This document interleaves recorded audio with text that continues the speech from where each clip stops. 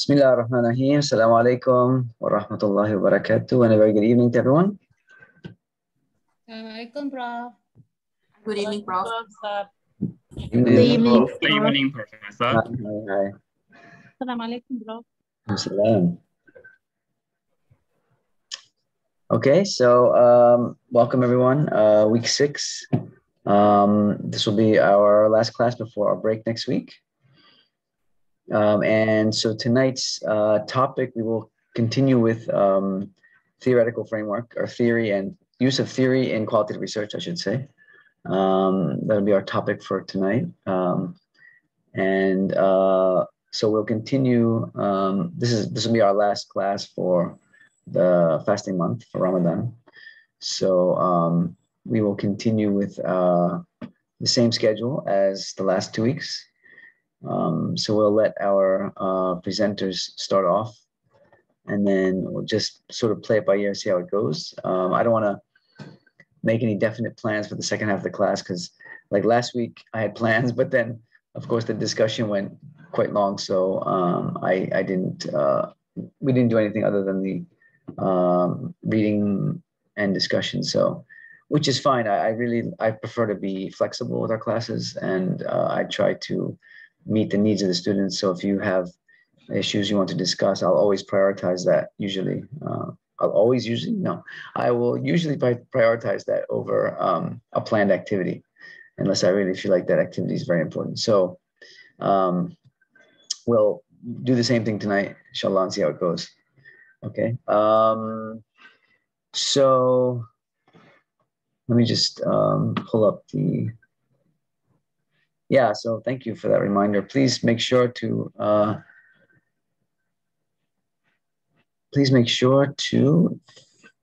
sign in, okay, everyone?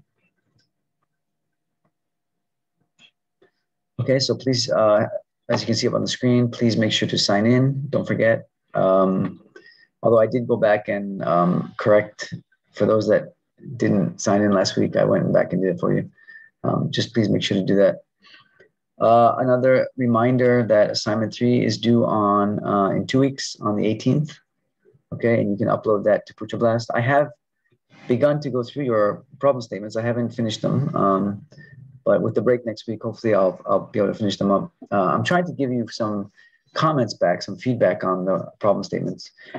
Although I did find that several of them so far, the content of your problem statement is something that I'm not familiar with in terms of topics. So I can't give you real in-depth feedback on the topic of your study and issues related to your content so much. But I'm trying to give at least a little bit of basic feedback on structure and stuff like that. So I plan to return those to you once I've gone through them all. Okay. And so tonight's article is on, as I mentioned, on the use of theory in qualitative research. This is a very important issue for qualitative researchers. It's an issue that a lot of students ask about, and I think a lot of people question or have questions about. So it's a really important topic. Ideally, again, I hope that some of you at least had a chance to go through the article before the class. It's a really, because it does provide you with a sort of step-by-step way of considering theory for your study. So it's a very useful, practical article as well. So I hope you'll consider it for your research. And I think you'll see tonight why. I do have to say, though, that this is a topic that can be a little bit difficult. And in fact, some of the issues dealt with in the article tonight are a bit complex. So it may draw some confusion for some people, which is fine. That's part of the learning process. So once again, if there's any questions, please ask, and I'll try my best to answer them. Some of them I may not be able to answer just because of the nature of the question, and then how the question relates to your particular study. I may not be able to answer, but I'll try my best. And then these are just some questions for you to think about in terms of your theoretical framework. And I'll revisit these in the second half of the class. And then finally, I've posted another article here for your own resource, another article related to theory, use of theory just as additional reference for you to think about. This is a good one because it's based on an actual study. Most of the article is based on an actual study, and they show how they use theory in that study. Okay, so if you want further insight into this topic, this is a good article to read. It's from a book chapter, actually. Okay, so are there any questions before we start? Any concerns or problems?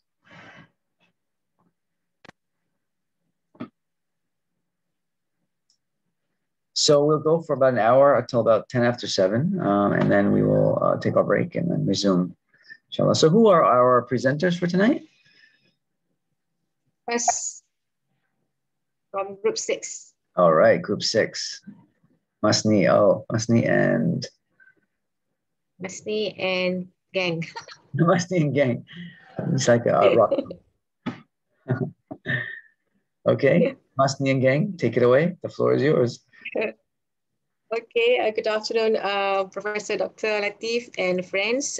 Today we are going to present this topic, how to use social theory within and throughout qualitative research in healthcare context.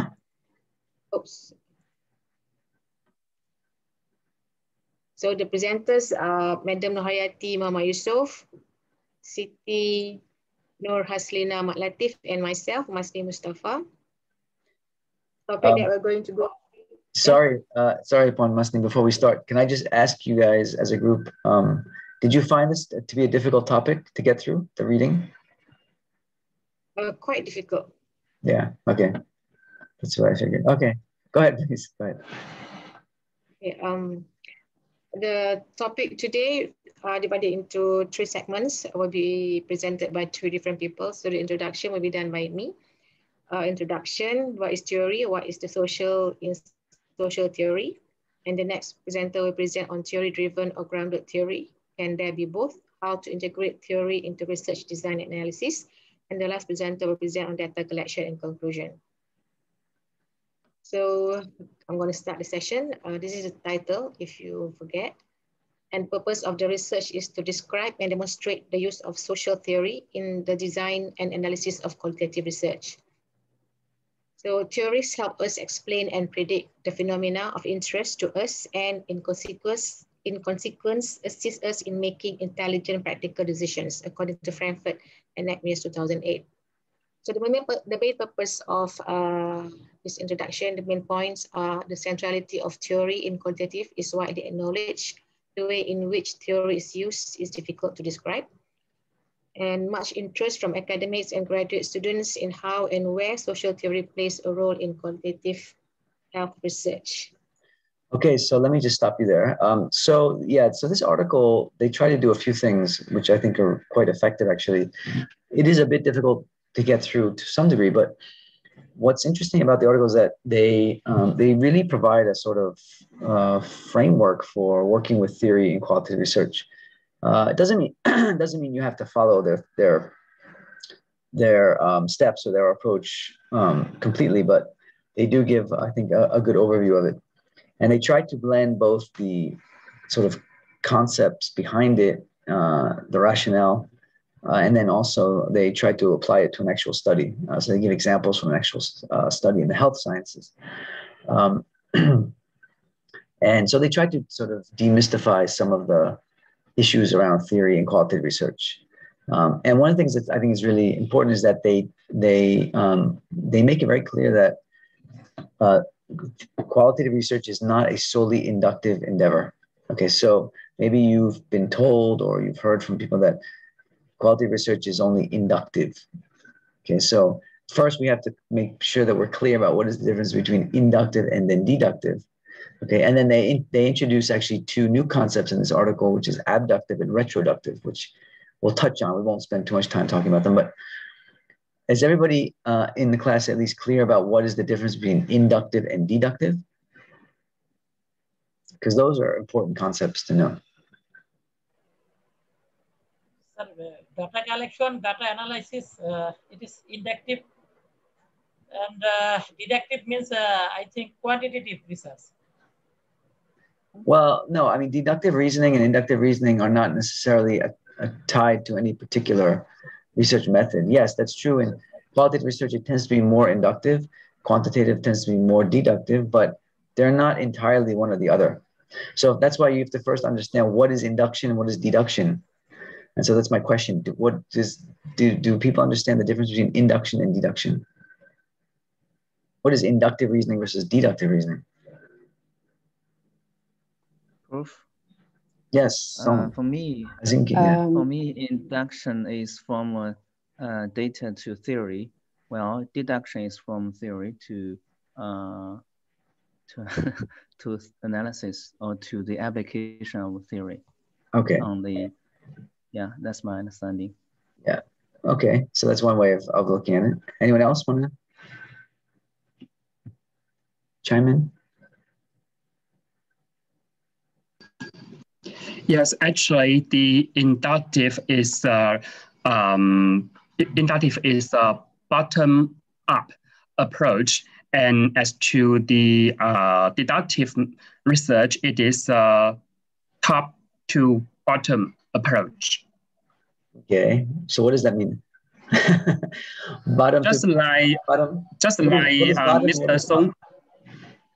As for the inductive way, people will will analyze their data and then to generalize what's the common features of them, and that's the bottom-up approach, and it is also called the inductive research. And as for the deductive research, people will put forward some theory or hypothesis, and then they will, and it is the guideline for them to carry out their research and collect some data. And that's what I mean by saying the top to bottom approach. Yeah, okay. All right, good, yeah. So inductively, you start with the particulars and you try to abstract. You try to, like you said, generalize, or you try to understand universals. So from particulars to universals, that's induction, okay? So from the particular raw data you collect, you try to sort of universalize or make abstractions from that. In other words, you want to come up with some sort of generalization. Whereas deductive is you start with the universal and you try to apply it to specific individual particular incidents or particular observations. Okay, so you're trying to test that theory or test that sort of deductive understanding with particular incidents. Okay, so from the particular to the universal, from the universal to particular. Okay, so that's inductive reasoning essentially. And so yeah, when it comes to when it's put into the application of research, when it's used in research, then yes, it plays out as theory building. From induction, you build theory, right? You go from the particular to the universal, and then from the deductive approach or the quantitative approach, you test theory.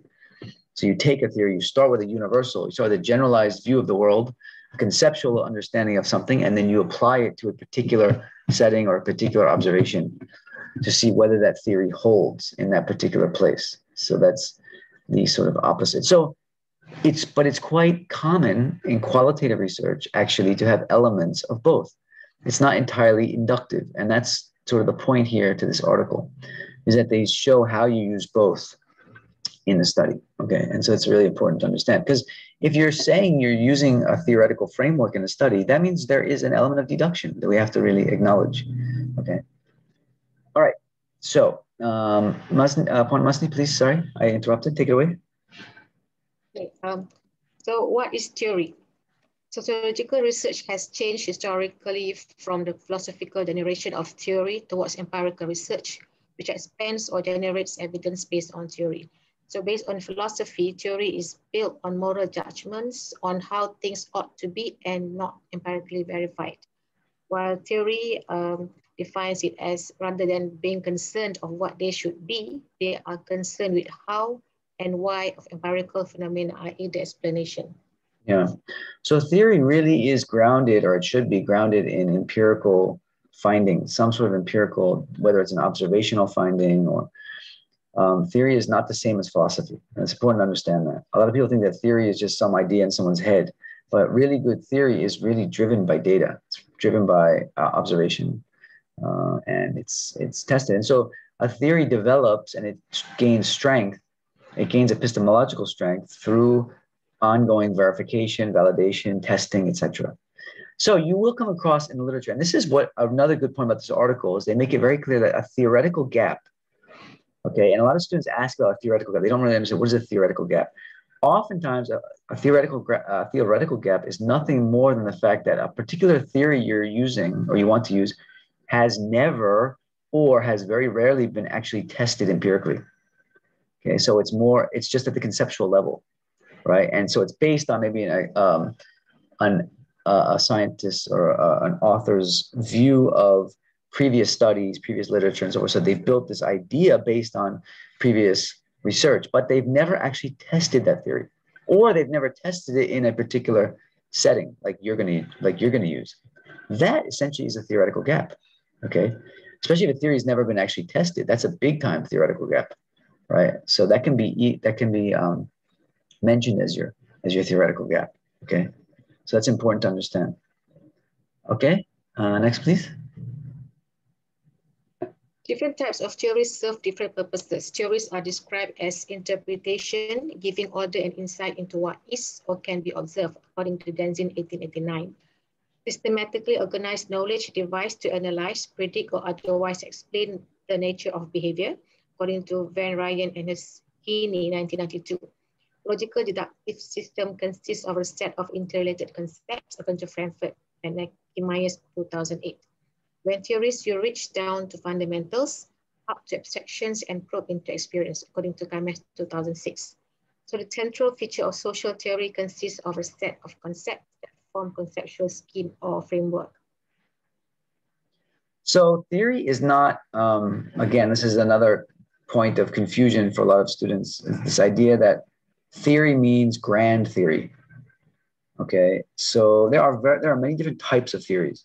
And sometimes just a theoretical or conceptual model that someone came up with from a study can be considered a theory. All right, so theory has different levels, it has different forms, okay? Different types of, or different degrees of rigor, like previous use of those theories. So for example, sometimes theories, there's well-used theories that have been around for years, right? Some of these grand theories that we read about in our literature, right? Theory of planned behavior or such. So those are grand theories, but those are not the only theories that can be used as to undergird or provide foundation for your study. Okay, so any kind of conceptual understanding or formal conceptual explanation that is put forward by a scholar can be considered a theoretical, can be considered a theory. Okay, so it's not necessarily grand theory. Right? Just trying to see if there's anything else in here. Okay, it is a set of interrelated concepts, and so it attempts to explain a phenomenon, and that's really important. Theories try to explain social phenomena, especially social theory, of course, try to explain phenomena. Okay, so you have a set of variables or a set of concepts that are interconnected, interrelated. Okay, that is essentially a theory. Okay, go ahead, unless there's any questions.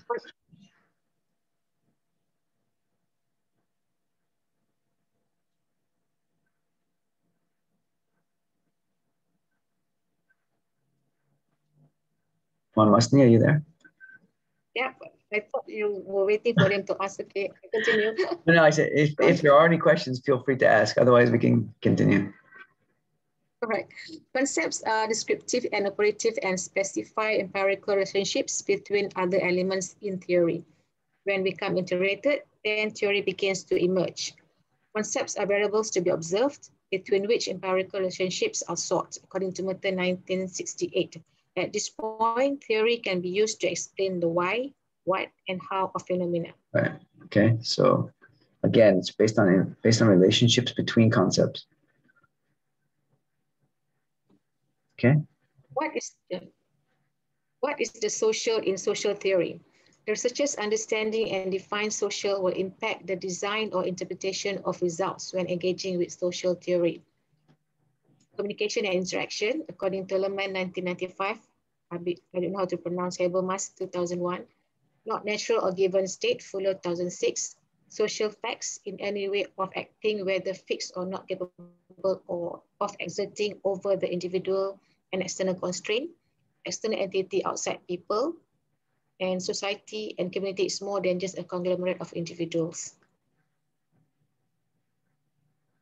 Okay, so they just here they're elaborating a little bit on what social theory refers to. It's not that pertinent to what we're studying, but it's just interesting to sort of read about. Okay, go ahead. What is meant by social? Society and community is more than just a conglomerate of individuals. Individuals and societies are two different aspects of the same human being. So this is known as multi-level or hierarchical analysis.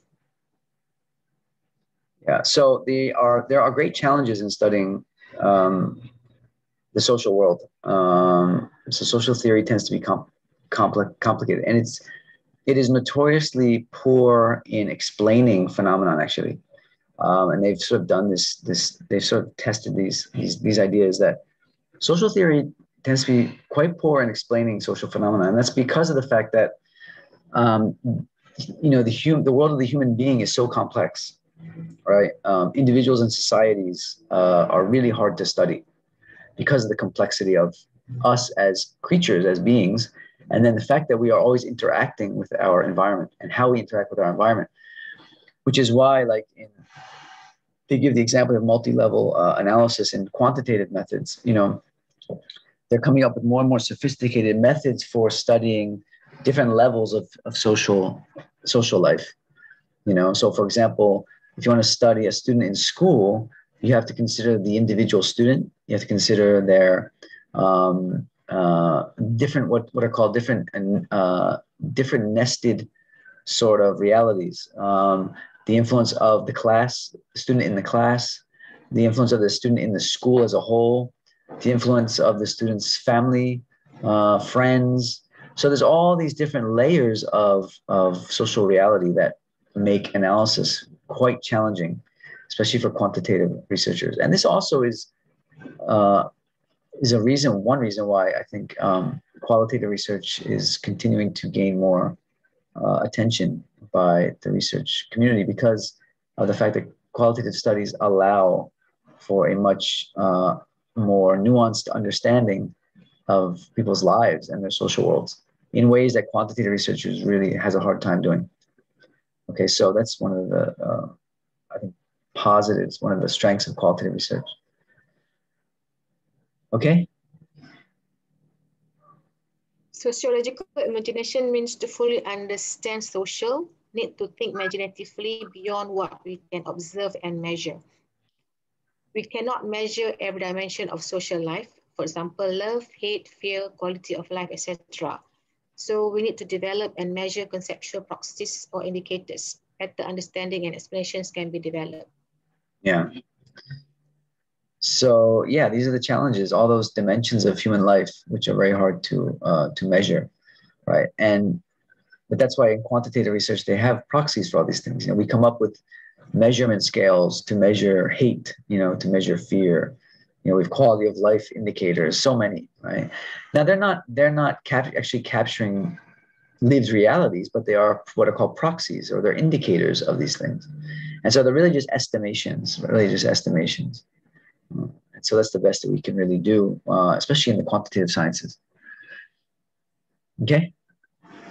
Okay. The next will pass to my friend, theory-driven or grounded theory. That's my friend. Your friend is not there. Okay, all right. Yeah, now we get into the inductive, deductive issue. Okay, go ahead. Sorry, Haslina. All right. Sorry, Dr. Sorry, Prof, I can't switch on my video. My internet is quite unstable. No problem. All right. So my subtopic will be discussing on theory-driven or grounded theory. Can there be both? So next. Okay, when we talk about theory-driven or grounded theory, first and foremost, we must know that both theory and data are vital, or it's very important elements of research.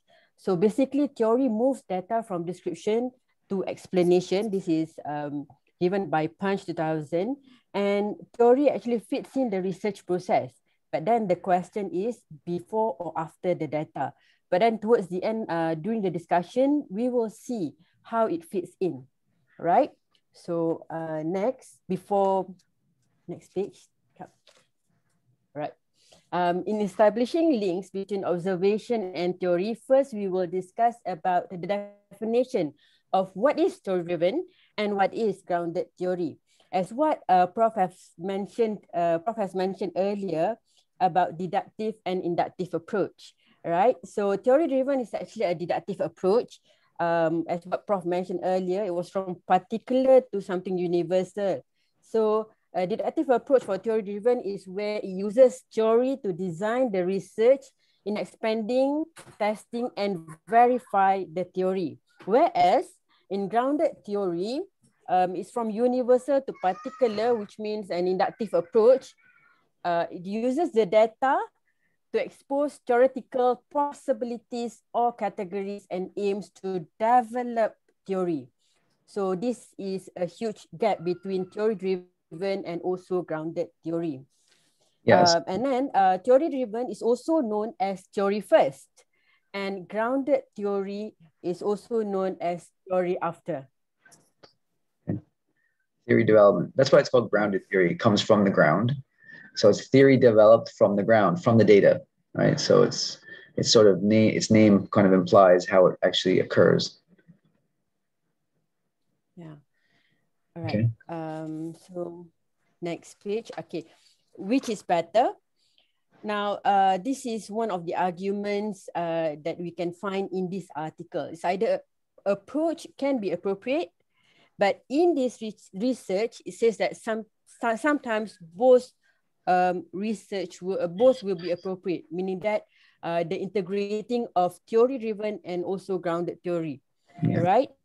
But then when we talk about both, right, we have to look at, next page, please.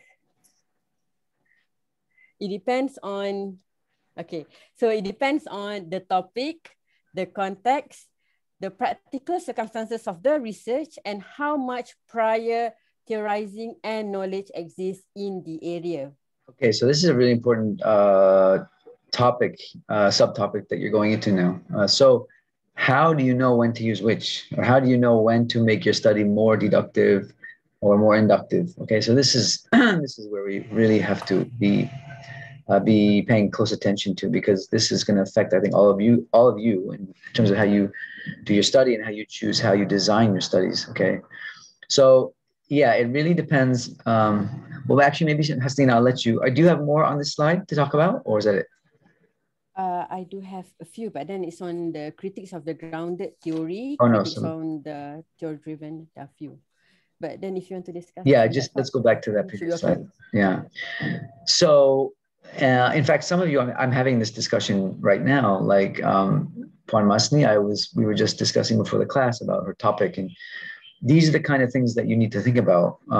And so when you start to do your real review of the literature, you have to look for these things, you know. So for example, a topic that has a rich, a sort of rich literature behind it, you know, in other words, a topic that's been well studied, right? If you have a topic that's been well studied, but just maybe in your particular context, it hasn't been studied that much, right? But there has been a lot of research on it. There are theories that have been used in relation to it, okay? You're not going to want to more or less do a grounded theory, you know, or a more or less fully inductive study. It would be kind of like reinventing the wheel, right? You've already got a rich sort of literature there to work from, so there's really no need to do that. But you feel that there's things you can still learn. There's still things to learn and to uncover, because you're studying in maybe a new cultural setting or a different organizational setting or something. So in that case, you're going to want to bring in that previous work, right? Not just the empirical studies, but the theory, or the theoretical work that's been used as well. And so from that kind of for that particular type of study, you may want to use, you may want to have a very sort of well-established theoretical framework and use a combination of deductive and inductive methods. So maybe you want to even do you want to develop pre-existing coding categories from the literature review, right? And then when you analyze your data, you start off with those pre-existing coding categories, right? Because again, you have a lot of literature to draw from, all right? As opposed to just going in completely inductively with no preset coding framework.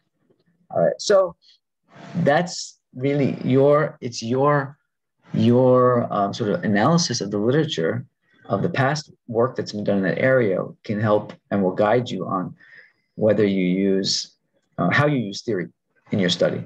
Okay, are you using a theory heavy sort of approach, or are you using a very little theory, previous theory? Okay, so it really depends on the topic, the context of the study, like I said, and then even the practical circumstances of the research. How practical do you want your findings to be?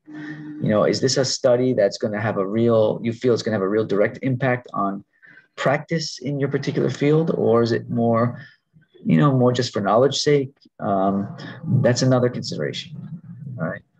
Along with how much prior knowledge is, as I just sort of mentioned. Okay, so these are decisions you have to make based on your reading and your evaluation of the literature. All right, there's really no other way. There's no other way to put it. There's no other criteria that you can really use to determine that. All right, it's really up to you. Whatever it is, whichever approach you use, you have to justify it. You have to defend it.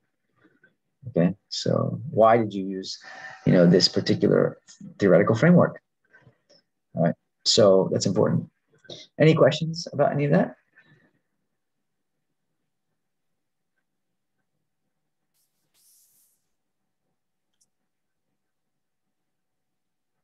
No? Okay. Haslina, you can continue then. No? All right, thank you. All right, so when we talk about grounded theory and also theory-driven, there are a few critiques on these two. All right, so this will be some of the critics for grounded theory. The absence of an initial theoretical framework may have an underlying general perspective. This is Corbin and Hort, 2011. And then it recognizes the difficulty or even impossibility of gathering data in the complete absence of theoretical ideas. So this would be the arguments for the grounded theory, an interpretive portrayal of the studied world, not an exact picture of it. So basically, when we talk about the grounded theory, they have two different groups. So the first group is the traditional grounded theory, which suggested that the researcher goes into research with an empty slate or tabula rasa. But then the other group, the constructive grounded theory, they argued that the researcher should go into doing research with an open mind rather than something like so empty. So right. This would be the critique of the grounded theory. See, the problem here is that the constructivist group argues that nobody can really be an empty slate because of what's called implicit theory. In other words, we use implicit theory all the time, even though we don't realize it. So, for example, we may think we're going into a setting to study it without any theory at our disposal, or not really relying on any sort of conscious use of theory, but based on our theoretical bias, the way we've been educated, what we've studied in the past, any particular assumptions or biases we've had about that topic, our experiences with that topic, those are all going to form implicit theoretical frameworks in our mind. So we may not know it or may not realize it, but we're actually going into the study looking at it in a particular way. That is the use of implicit theory, essentially. That's implicit theory. So there's an implicit theoretical bias there that we're not even really aware of. And so they argue that really you cannot go into anything tabula rasa, doesn't really exist. And so that's why they say it's better to be aware of your theoretical framework that you're using, and just be open-minded about using it, right? So in other words, you know what theoretical framework you're using, but you're also open to new things that are outside of the theoretical framework, all right? And so that's become sort of the mainstream approach to doing a lot of qualitative research, is this idea that we have to start with something. We have to have some theoretical starting point. We have to have some theoretical frame or theoretical lens that we're going to approach this topic from. But at the same time, we try to leave ourselves open to new ideas, things that are outside of the theory that might arise when we go and do the research. Okay, so it's sort of like a happy medium. It's using theory, but not being sort of handcuffed by the theory, right? Whereas if you're using a completely deductive approach, you can only look at that topic through the lens of that theory. Anything outside that theory disproves the theory, right? And so it's either the theory has been proven or disproven. That's really what the deductive approach is really about, okay? Whereas this approach, this sort of integrated approach, uses theory, but allows for the arising of new ideas and new data that's outside the theory. Okay, so that's what they're arguing here. Okay, any questions about that or comments? Okay. Okay. So shall I? Yeah, please go ahead. So the next is the critiques of theory-driven. So it is also been criticized. So these are some of the criticism of theory-driven. First, the researcher cannot logically identify the unintended artifacts of empirical data filtered. This is by Corinata, 2010. And then they are accused of conducting empirical research for the sole purpose of testing theory rather than empirical outcomes. And the third one, an interpretive portrayal of the studied world, not an exact picture of it. So this would be the criticism received by the theory-driven researchers, I believe. Yeah, so the critique next, the critique of deductive approaches is this, like I just mentioned, is that deduction implies that you're testing a certain theory, a certain way of looking at the world. So when that theory is disproven, again, there's not much else you can do with it, right? So it's heavily relying on a certain way of looking at reality of the world, and so forth. And so people question the relevance of that, the practicality of that, especially if you're doing social research that you hope to have some impact on the social world or practice and so forth. And so the criticism is that it just becomes a sort of academic exercise of testing this theory and, just trying to prove that a certain theory is at play in a certain setting. But its practicality is really questioned. Okay, so this some of the critiques of the purely deductive approach, okay, that you get in quantitative studies.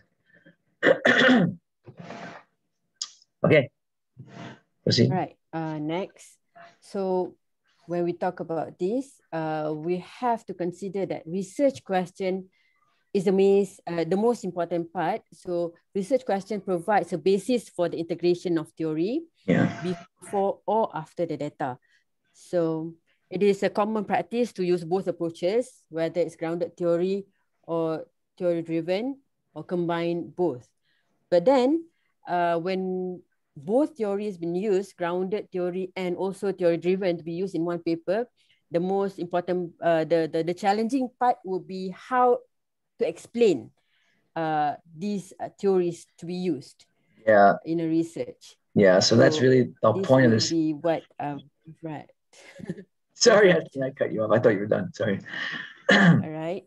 So that's really the point of the article, is to really try to explain how these approaches are used together. Okay. Okay, next. So what's in this paper? So basically, in this paper, it describes about a few things. One, about a pluralistic approach for theory, which is an integrative methodology for social theoretical research. Here, it tells about this research, about how they approach, they involve multiple modes of interrelated inference, right? So here, multiple modes of interrelated inference allow the researchers to start with a priori theory for testing, which allowing for novel theory to emerge from the data. And then the third thing would be research design start with appropriate theory, because it provide a basis for a premise in need of testing, refining, extending, or retesting. Yeah. So again, it's this idea that you can start with a theory, but through your study, that theory can be refined and extended and so forth. Okay, so their approach that they're presenting in this paper is what they call an integrated approach. So start with theory, which is deductive, okay, but then allowing for an inductive process to occur, and then trying to explain, this is the part that's really unique about this paper, is that they try to explain how using these two, deductive and inductive, leads to another process that eventually leads to a re-theorizing or an extension of theory, right? And so they sort of try to explain that process. Okay, so it's a really good attempt to do that, I think. All right. Because a lot of sorry, a lot of students they get stuck, especially in their data analysis part of their study. I find a lot of them, they get stuck once they find or they get a result or they get an emerging finding from their data that doesn't fit within their initial framework, and they don't really know what to do with it. They don't know really how to handle that data, what to do with it, how to make sense of their existing theoretical framework in light of that data. You know, so they sort of hit a wall at that point. And so it's important that we think about before we start our research or while we're doing our research now, if you're already in your research, how you're going to deal with that issue when it comes up. Okay. So, okay, go ahead. All right. Okay. So now we move on to the research objective, which is the aim of this paper. Basically, it try to describe and demonstrate the use of social theory in the design and analysis of qualitative research. Second, to demonstrate a pluralistic methodological approach to theory verification and generation, which leads to demonstrating the role of theory in both the design and analysis of qualitative data, and how empirical research can both test theory and allow theory to emerge from data. So here in this research, in this article, they also have introduced 7 steps how to integrate theory into research design and analysis. So next, okay.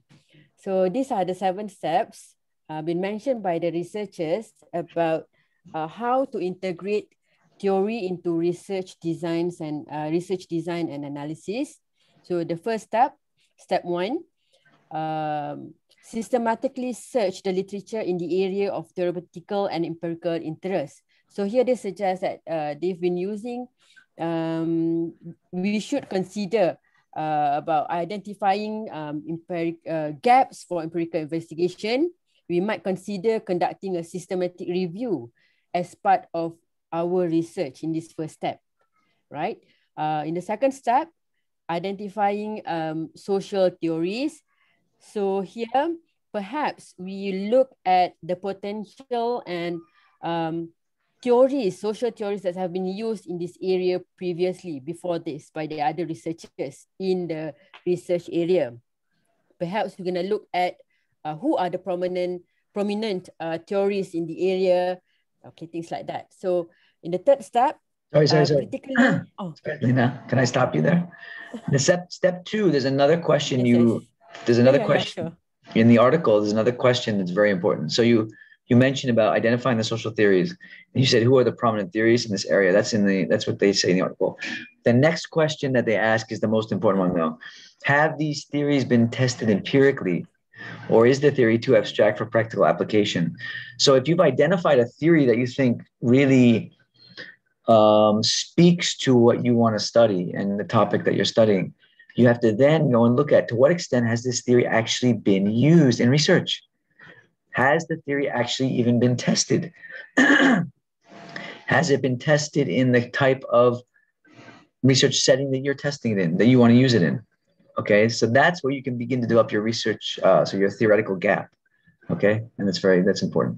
Okay, sorry, go ahead. All right, thank you, Yes, Prof. sorry. Okay, next step, the third step, critically analyze the social theories of interest. So here it involves in, we have to identify any empirical gaps in the theory, relevant critiques of the practical application of theory, especially what we are doing, I mean the research, and relevant critiques of this theory by identifying problems with the operationalization of these theories in a real life settings. So this would be the third step. So step 4, we need to develop a conceptual framework in order to operationalize the theory using appropriate methods. So here, the researchers somehow have suggested us how it should be done. Perhaps we can do the abstract theory first and then moving on to the concept and going to the empirical design to investigate the phenomena, right? Next step, step 5. Step 5, we have to design the research with the aim of investigating both empirical and theoretical gaps. So here, with regards to the theory, our research should be researchable, and we have to investigate the role of the risk in trust by sampling according to the level needs to be used to design the research method. So, but then what's been said that this step is normally often not included in the theory-driven research. So this is step 5. In step 6, the data collection and analysis. This is somehow Prof have mentioned earlier, which is the most important step as well. But then this step will be discussed further detailed by my friend Nohayati later on. And then lastly would be step 7, write up your research. So Yati will discuss further on data collection and analysis step. Yeah, this is the tricky one. It gets a little complex here. Okay. Right. Thank all you. right. Assalamualaikum. All right. Thank you so much. All right. Assalamualaikum warahmatullahi wabarakatuh. Prof, and pleasant evening, everyone. Okay, I'm going to continue with the data collection. Okay, so as what Prof mentioned just now, this is the tricky part of research. Okay, so in data collection, we have the iterative and analysis should be a large part of this. Okay, what does it mean by iterative?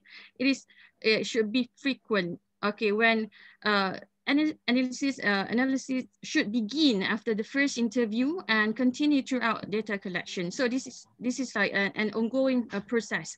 And the second one is the use of extreme case sampling, Denmark et al. 1997. Okay, what does it mean by the use of extreme case sampling? Okay, this is what we call outliers or cases that do not fit the overall picture should be sought out. Okay, so outliers refers to the odd data compared to the majority of data. All right. Okay, so next. So sorry, can I just stop you, Sujat? So yeah, so iterative implies it should be ongoing. Okay, so for those of you, you should know this by now, but for those of you who don't, your data collection process and an analysis process go hand in hand. Okay, so once you begin to collect your data, immediately you would begin to analyze that data. All right, and so there's this back and forth. So back and forth, constant comparative, iterative process. It's all the kind of flow of a qualitative study. It's like, it's not very linear. Yeah, it's not very linear. It goes back and forth. Okay, so when you get new data, you're trying to understand that data, making sense of that data, but you're also comparing it to the previous data you've collected. You're also comparing it to the emerging findings you've developed. For example, your codes, or maybe your categories. So this is the constant comparative approach to data analysis as well. It's a constantly going back and forth, constantly comparing new data with previous data and emerging findings. Okay, so this is the process and the flow of qualitative data collection and analysis. Okay. Okay. Hayati, go ahead. Okay, next, please.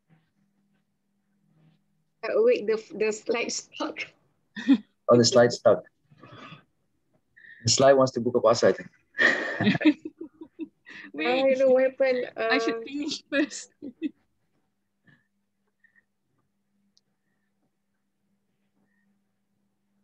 Mas, do you want me to share and sit? Okay. All right. Okay. Alhamdulillah. All right. So the second part, okay, the data analysis. Okay. So the first one, it involves a lot of data organization, okay, manually or by using programs. So what does it mean by manually? Manually, yes, you can even use mind maps. Okay, you can have paper organization and so on. And by using programs, yes, we have lots of programs, for example, and Vivo, Atlas TI, and so on. All right, and then the second one, it is complex and abstract tasks. Okay, what does it mean by that? Okay, it is criticized as lack of detail, coherence, and ambiguity. Okay, what does it mean by ambiguity? It can be interpreted where it can have more than one interpretation. All right, so what does it mean by ambiguity? All right, and then the third one, this is rigid theoretical framework. Okay, lead researchers to eliminate data relevant to research question. Okay, so this is, I think this is quite tricky. Somehow we might neglect or ignore some of the important data that we have collected. Okay, then number 4, data which fall outside the theory or literature may lead to new insights. Okay, so this reflects to the third point just now, that we should not, okay, neglect the data, okay, that maybe doesn't fit, okay, the theory or literature. Okay, then so this is where the grounded theory is borrowed. Okay, so let me just elaborate a bit. So yeah, number one, qualitative research involves a lot of data. So you have to have it has to be organized. So you need a system for organizing your data. So whether you choose to use NVivo or Atlas TI or a computer program, you may do that. You don't have to, though.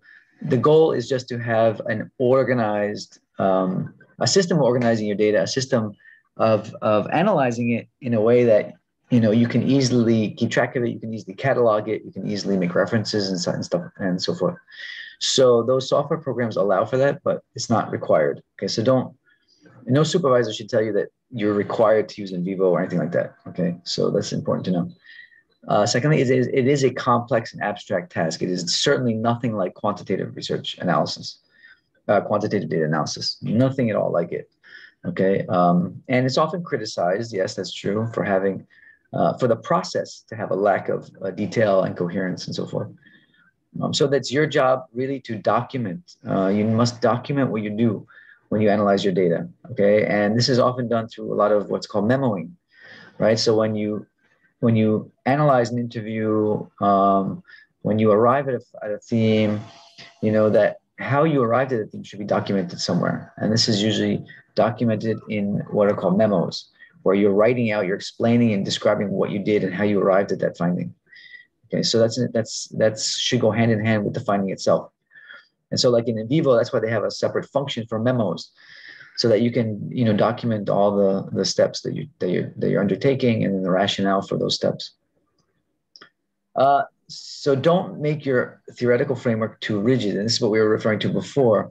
If your theoretical framework is too rigid, you're going to end up eliminating data that's undoubtedly going to be relevant to your research question. Okay. So qualitative study, you know, sometimes you get a lot of surprising results, like data comes out of nowhere that you didn't think of. Oh, I didn't think of that. Oh, where did that come from? Oh, that's really interesting. Something new, novel. I didn't expect that. That is undoubtedly going to happen in your qualitative study, right? And so if your theoretical framework is too rigid, you risk eliminating some of that really important data, because that's what might lead you to new insights. That might lead you to expanding a theory in a new direction or something like that. And if you're too rigid with your theoretical framework, you're going to miss that. Okay, so again, theoretical framework is a guide. It is a guide. It is a starting point, but it's not something that should limit your ability to be creative and develop new directions for theory. Okay, because this is like number 4, it leads to new insights. This is where the new insights come from, right? New insights come from data that was previously undiscovered, not part of a theoretical framework, all right? And so you need to be open to that, flexible.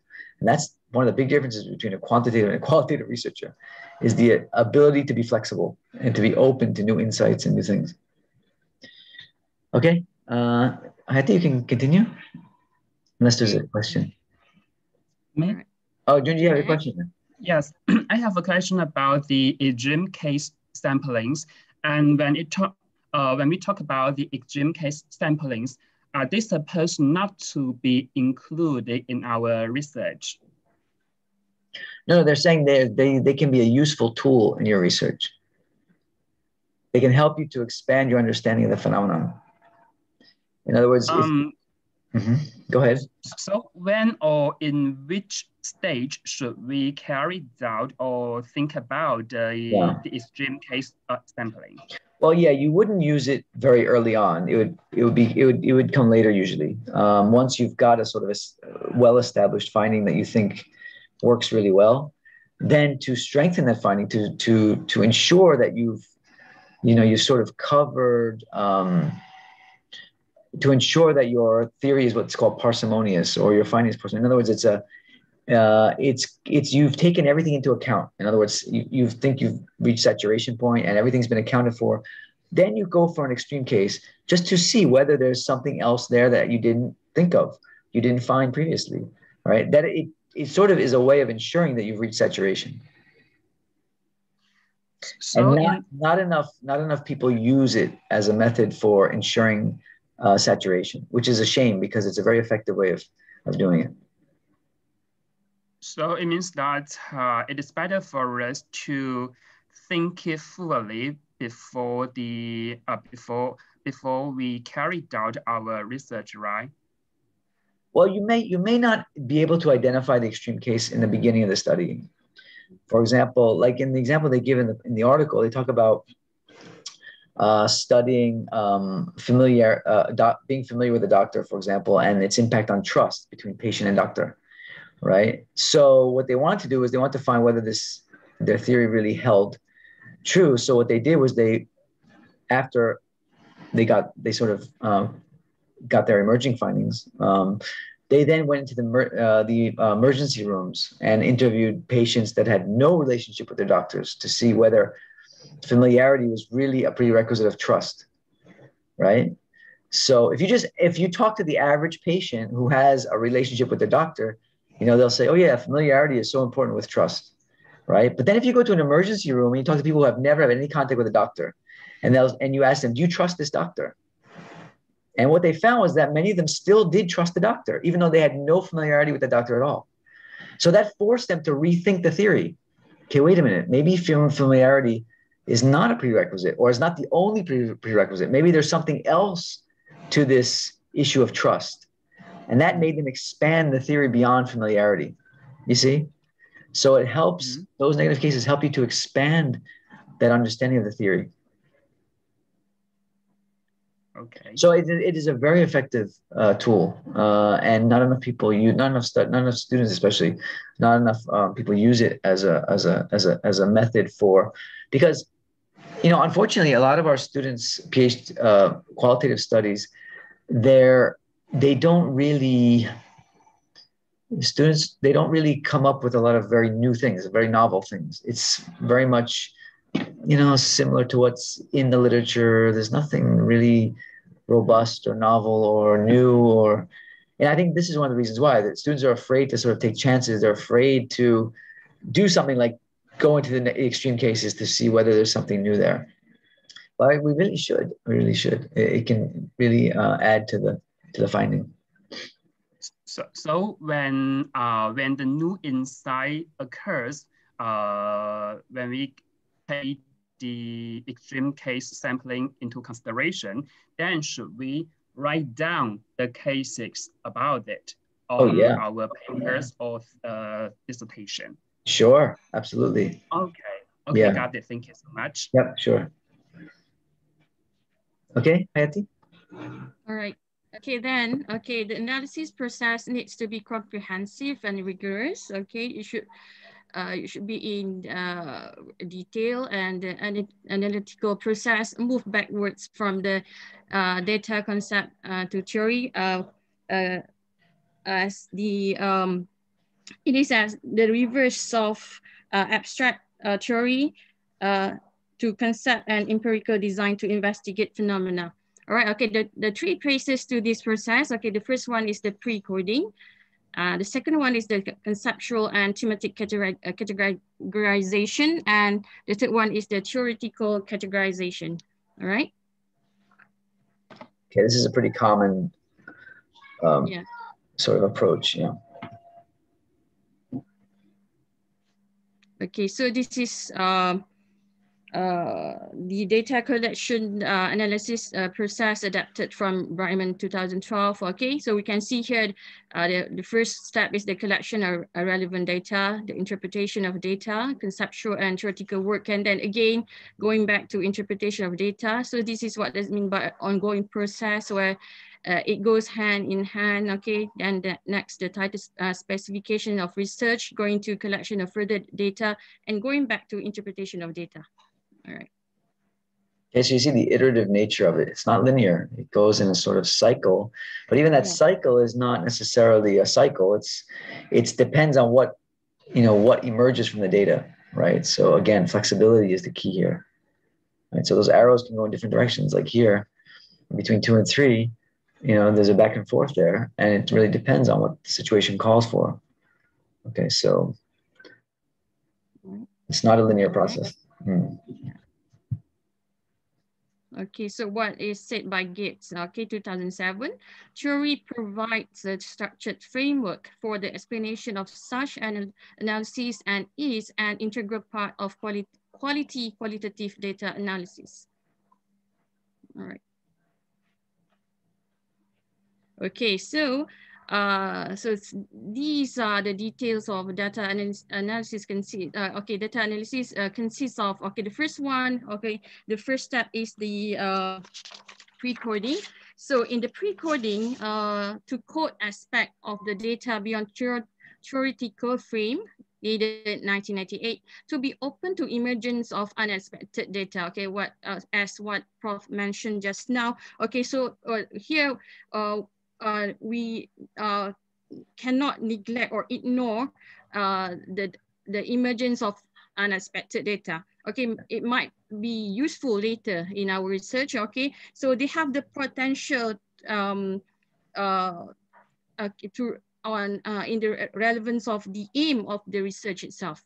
Okay, and the second one is conceptual and thematic categorization, to examine the original codes from a conceptual or thematic perspective. Codes that did not fit with the current conceptual model may be slotted into other categories later on. So here, the one that doesn't fit into the initial conceptual categories are the one that fit into the initial conceptual categories are categorized accordingly, whereas those which don't fit will be useful later or maybe slotted in other categories. All right. So this is the phase where we can see whether what we have initially coded, whether it fits within the pre-existing theoretical framework or not, right? So this is where we make that determination. All right. Okay, and then the theoretical categorization, okay, to identify areas for further empirical research of the theoretical expansion, and many sections of text will fit more than one conceptual or theoretical category. All right, okay. All right, next. Can I just ask something back from the previous slide? Go ahead. Yeah, because when I read through the paper talking about these three things, it's actually going back to the steps of coding in grounded theory methods, right? Whereby that we start with open coding, which is the pre-coding, meaning you just code without any theory, you just openly code. Then the second one is actually the axial coding, where you start with concepts, and the final third round is actually the theoretical coding process. Yeah, similar. Am I understanding it correctly here? Yeah, again, there's a lot of overlap, and again, it's an issue of jargon. They're not exactly the same, but they're very similar, very similar. The first one, is the fully inductive approach. You know, you're pre-coding, you're open coding, or you're just coding openly. If it fits within the pre-designed theoretical classification, you can code it that way. If it's outside of that initial theoretical framework, you code it, anyway, right? And so then in the second, in your what you call the actual coding phase, or the conceptual categorization phase, that's where we begin to combine codes and determine whether codes are whether they are outside of the initial theoretical framework, right? So we begin to conceptualize our codes. So the initial coding may be very descriptive, right? But they have to be conceptualized, and that's really the point of qualitative research, is to go from raw data to theorizing, essentially. And so that's a process of conceptualization. With every stage, you get more conceptual. So on the second stage, you're taking those raw codes and you're beginning the process of turning them into concepts, basically. All right. But you're not yet tying them to actual theory. That's the last stage, right? Where you begin to categorize those concepts by the existing theory, or if there's a need for bringing in new theory or developing the existing theory. And that's what they talk about in the next phase. Right. So there is very much a lot of overlap here with grounded theory.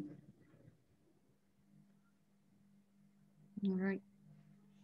Okay, next. Okay, so these are the 4 forms of inference. Okay, the one that we discussed just now. The first one is the deductive. Okay, so it provides an initial theoretical premise of analysis. Okay, so this is the one that we to test existing theory, and from general to specific. And here the second one is inductive. Okay, so the aim is to develop a theory. Okay, so it permits the emergence of data beyond the theoretical frame, and it moves from specific observation to broad generalization. Okay, next. Okay, so these two are rarely mentioned in social science method compared to the first two. Okay, the third one is the adaptive. Okay, to discover circumstances and structures that are not given an individual empirical data. Okay, starts with an empirical event or phenomenon that is related to a theory and leads to a new one. Okay, abduction involves describing and understanding the world from the participant's perspective, and then deriving a scientific explanation or account of the world as seen through the participant, Bryman 2012. And the fourth, it will be the retroductive, that social reality. It says that social reality consists of structures and eternally related objects and need to go beyond what is empirically observable. Okay, seeking to clarify the basic prerequisites of conditions of social relationship, reasoning, knowledge, and people's action, comes at the end of the analysis and takes account of the earlier findings. Okay, so these two are borrowed from the critical realism. Right. So abduction is what we do when we have data that doesn't fit the initial theoretical framework. So how do we make sense of that data? How do we use it to develop, new findings? How do we? And so that's where you might, for example, you might go back to at that point, you might go back to your study participants to further probe or to further understand what they have said, because you find that, well, what they've said is really outside of the initial theorizing.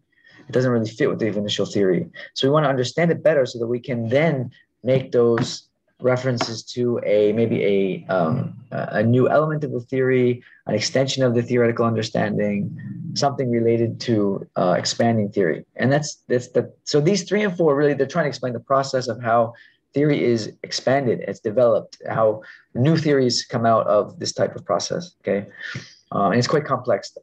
There's other articles you can read that will help you to understand it, but it's a good start to understand that if you do get data that doesn't fit with that original theoretical framework, you know, what you do with it is going to help you to make contributions to that initial theory that you're using. Okay, so they try to explain the process of how to do that through these two abductive and retroductive approaches. But they're a bit hard to grasp, especially in the way that it's written. So, okay, go ahead, Eti. All right. Next, okay, so here is the application of the 4 lines of inquiry. Okay, you can read it on your own, okay, from the article. All right, next. Okay, so here is a data saturation. Okay, so firstly, what is data saturation? Okay, this is where when the researcher feels that no new data is emerging or themes are saturated, or when basically the participant giving you the similar ideas or answers, okay? And then saturation is the key to excellent qualitative work, okay? Sorry, there are no published guidelines, but yet there are no published guidelines or tests of adequacy of estimating the sample size required to reach a saturation, okay? Morse 1997. And then saturation occurs when the information being analyzed by the researcher becomes repetitive and the ideas conveyed by the participant have been shared by previous participants and do not result in themes. Okay, Binden 1999. So saturation is important. So negative case analysis can also help us, as we mentioned before, with Junji's question about negative case analysis is a very important tool to use to establish saturation. Okay, so it's important. Okay. All right, so no additional data are being found whereby the researcher can develop properties of the category as he sees similar instances over and over again. The researcher becomes empirically confident that a category is saturated. When one category is saturated, nothing remains but to go on to new groups for data on other categories and attempt to saturate these categories also. Yeah, so again, this is a very much a grounded theory kind of approach to saturation, because there's actually in qualitative research, you have theoretical saturation, which is what they're talking about here, when you have theoretical concepts that become saturated, but you also have something called data redundancy. So you also, in the literature, you also read about data redundancy. So that's just where you keep hearing the same responses from people, right? And often that's referred to as data saturation. That's because they're in those studies, they're not using a grounded theory, a very conceptual approach. But if you're really trying to develop theory or make a strong contribution to extending a theory, then you need some evidence that you have saturated those theoretical categories. And so that's why grounded theory is very big on theoretical saturation and not so much on just data redundancy. Okay, so it's a little bit intricate, but it's an important difference to make. So if what we're going to learn in this class later in the semester, when we do our data analysis, we're going to develop code books using this approach, using this conceptual approach. So hopefully you'll get a better understanding of what saturation, theoretical saturation really means. All right, so you just finished just in time, Hattie. It's 7:15. Okay, so at the benefits of theory, okay, the first one, theory provides a means by which to guard against epistemic anxiety, where the concern of how much data to collect or whether the data is enough, okay?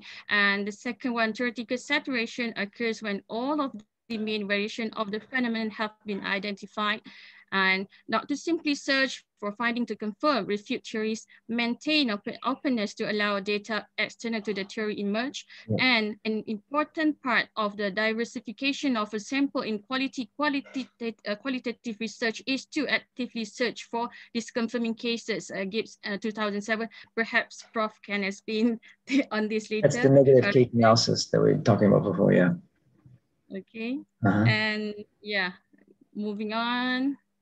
Next slide, yes. Okay, we come to the conclusion. All right, so social theory assists researchers to move away from abstract data towards meaningful explanation. The second one is the use of theory before, after the data is ultimately guided by research question.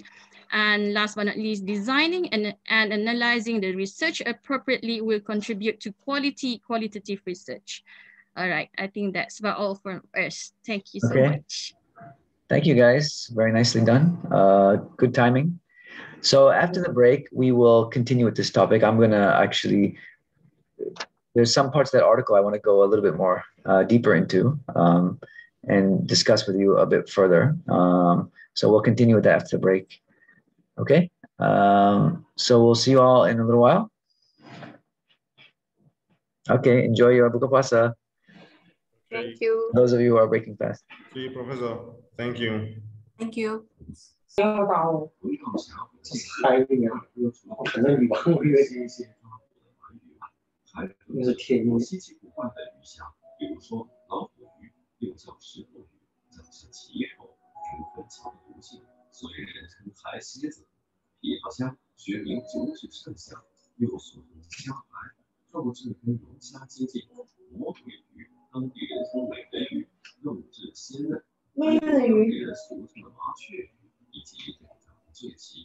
Okay, Bismillahirrahmanirrahim.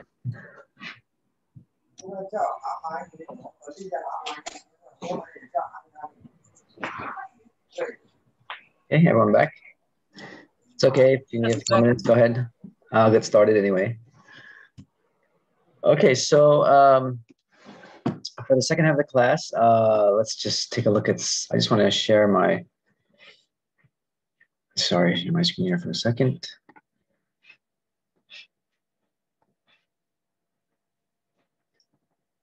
I just want to revisit some of the, this one here.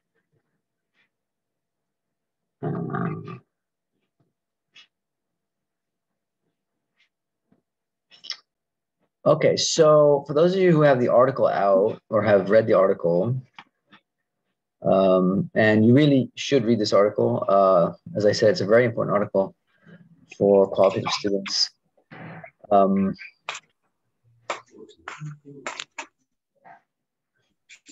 So in their discussion of the data analysis part, they give this example of coding process table. That is a really interesting table, actually. So it gives us a visualization of the process that they underwent, that they used in their study. Okay, and as you can see here in the table, it's broken down to those three phases of analysis. Okay, so they spoke about coding. They call it pre-coding. All right, so as who was it that mentioned? I forgot. Chang, you're the one that mentioned it. So it's very similar to open coding. Okay, conceptually, what they're talking about here is very similar to open coding.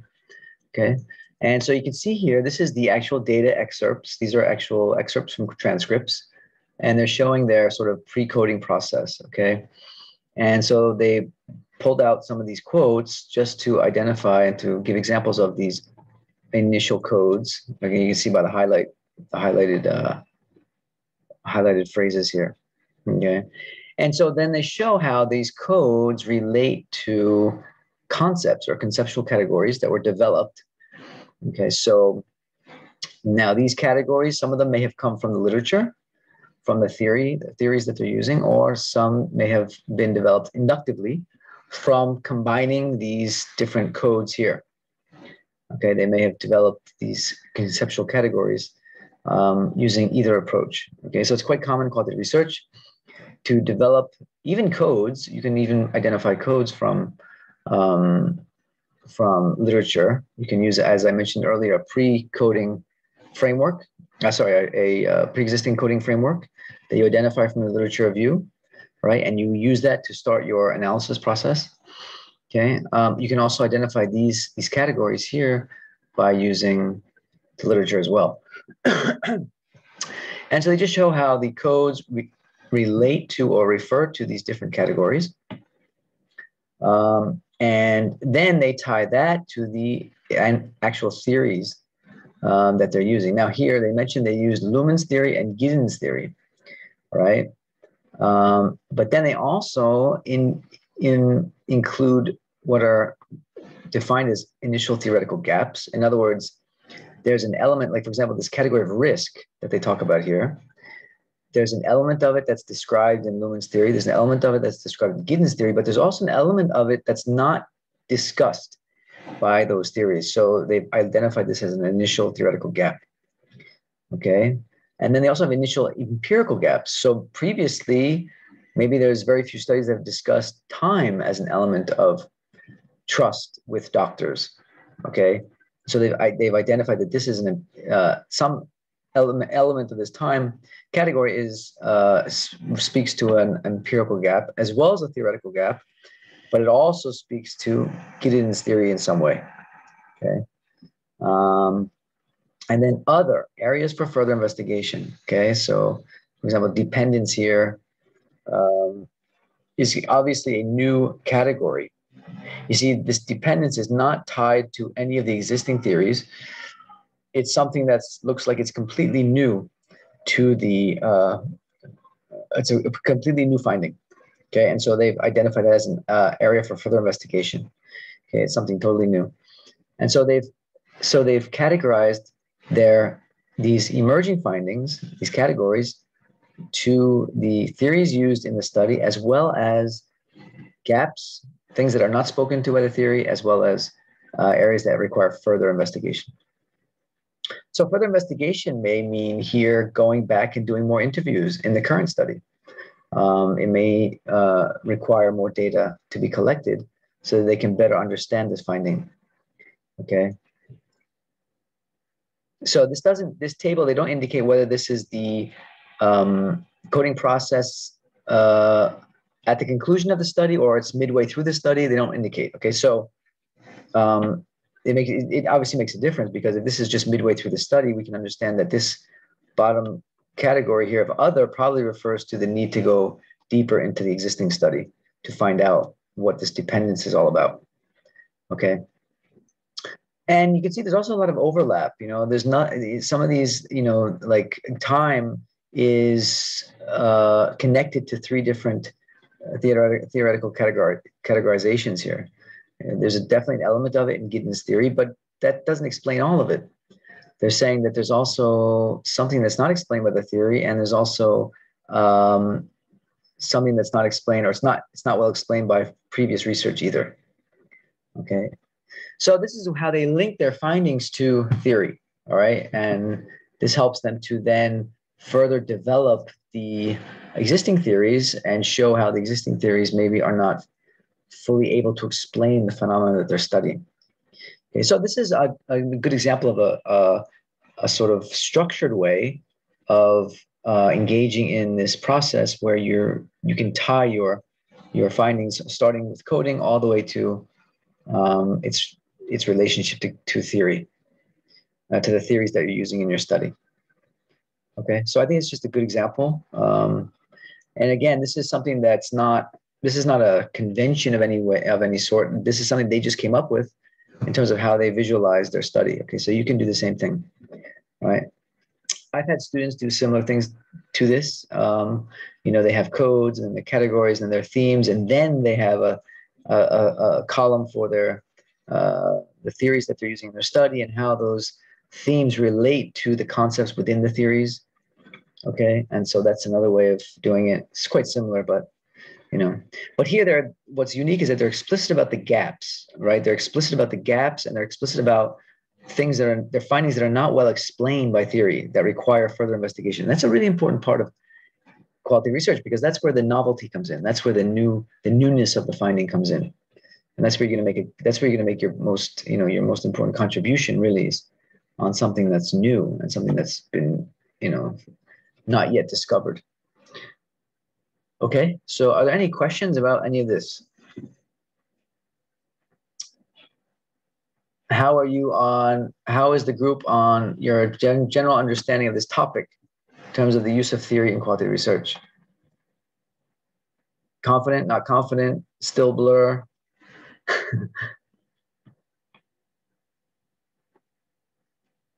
Anyone want to check in? Hopefully okay, I think. Okay. Yeah, this is the kind of thing where you don't know until you try. But let me ask, how many of you have identified your theoretical framework for your study? How many of you have at least fairly confidently identified a theory or a theoretical framework for your study? Has anyone in the group?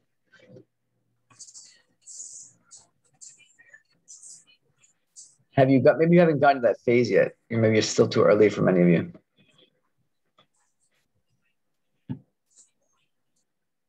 Anyone? No? Too early? Not very confident with it though. Okay.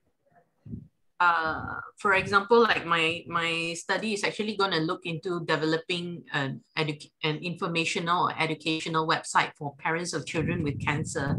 And wow. I did look into I did look into the transactional theory of stress and coping, and looking into cognitive load theory and several theories, but I think I still need to kind of like work on it further to make the framework more, how to say, clearer. Yeah. Right. Okay, that's a very interesting topic. So you're actually going to develop a website for that as part of the research? Yeah. I'm crossing my discipline. I'm crossing disciplines to learn something that is out of my own field, actually. Oh, that's good. That's good. So it's going to be multidisciplinary. So you're going to engage the computer science people? Yeah, one of my co-supervisors is a software engineer. Oh, wow. Yeah. Okay, cool. I've got pediatricians on my supervisory committee, a psychologist. Wow. And also from education? And someone from education? No. No, because I'm actually enrolled under Faculty of Medicine and Health Sciences. Oh, you're under Faculty of Medicine. Okay, sorry. I assumed you're under education. Okay. I see, okay. So that means that the study itself, even though it's multidisciplinary, it has to still fit within the purview of medical, as a medical study. Is that your field of study? What is your exact field of study is what? Sorry? What is your exact field of study? Is it family and community health, or your field of study? My field of study actually is health education and communication. Ah, health education. Okay. Yeah, so it does have elements of education, medicine, and software engineering as well.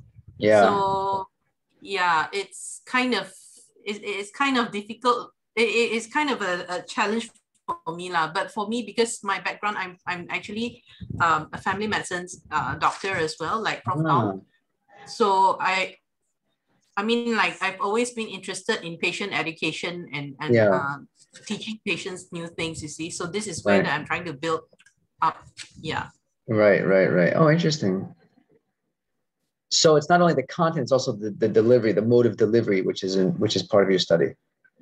Sorry, come again? It's not only the content, it's also the mode of delivery, how the information is being presented and delivered. Yeah.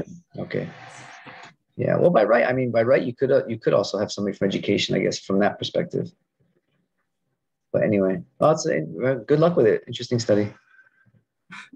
So that's where theoretical frameworks get tricky, because when you deal with multidisciplinary types of studies, you often have to bring in multiple theoretical perspectives as well. So it means a little bit of extra work for you, Chang.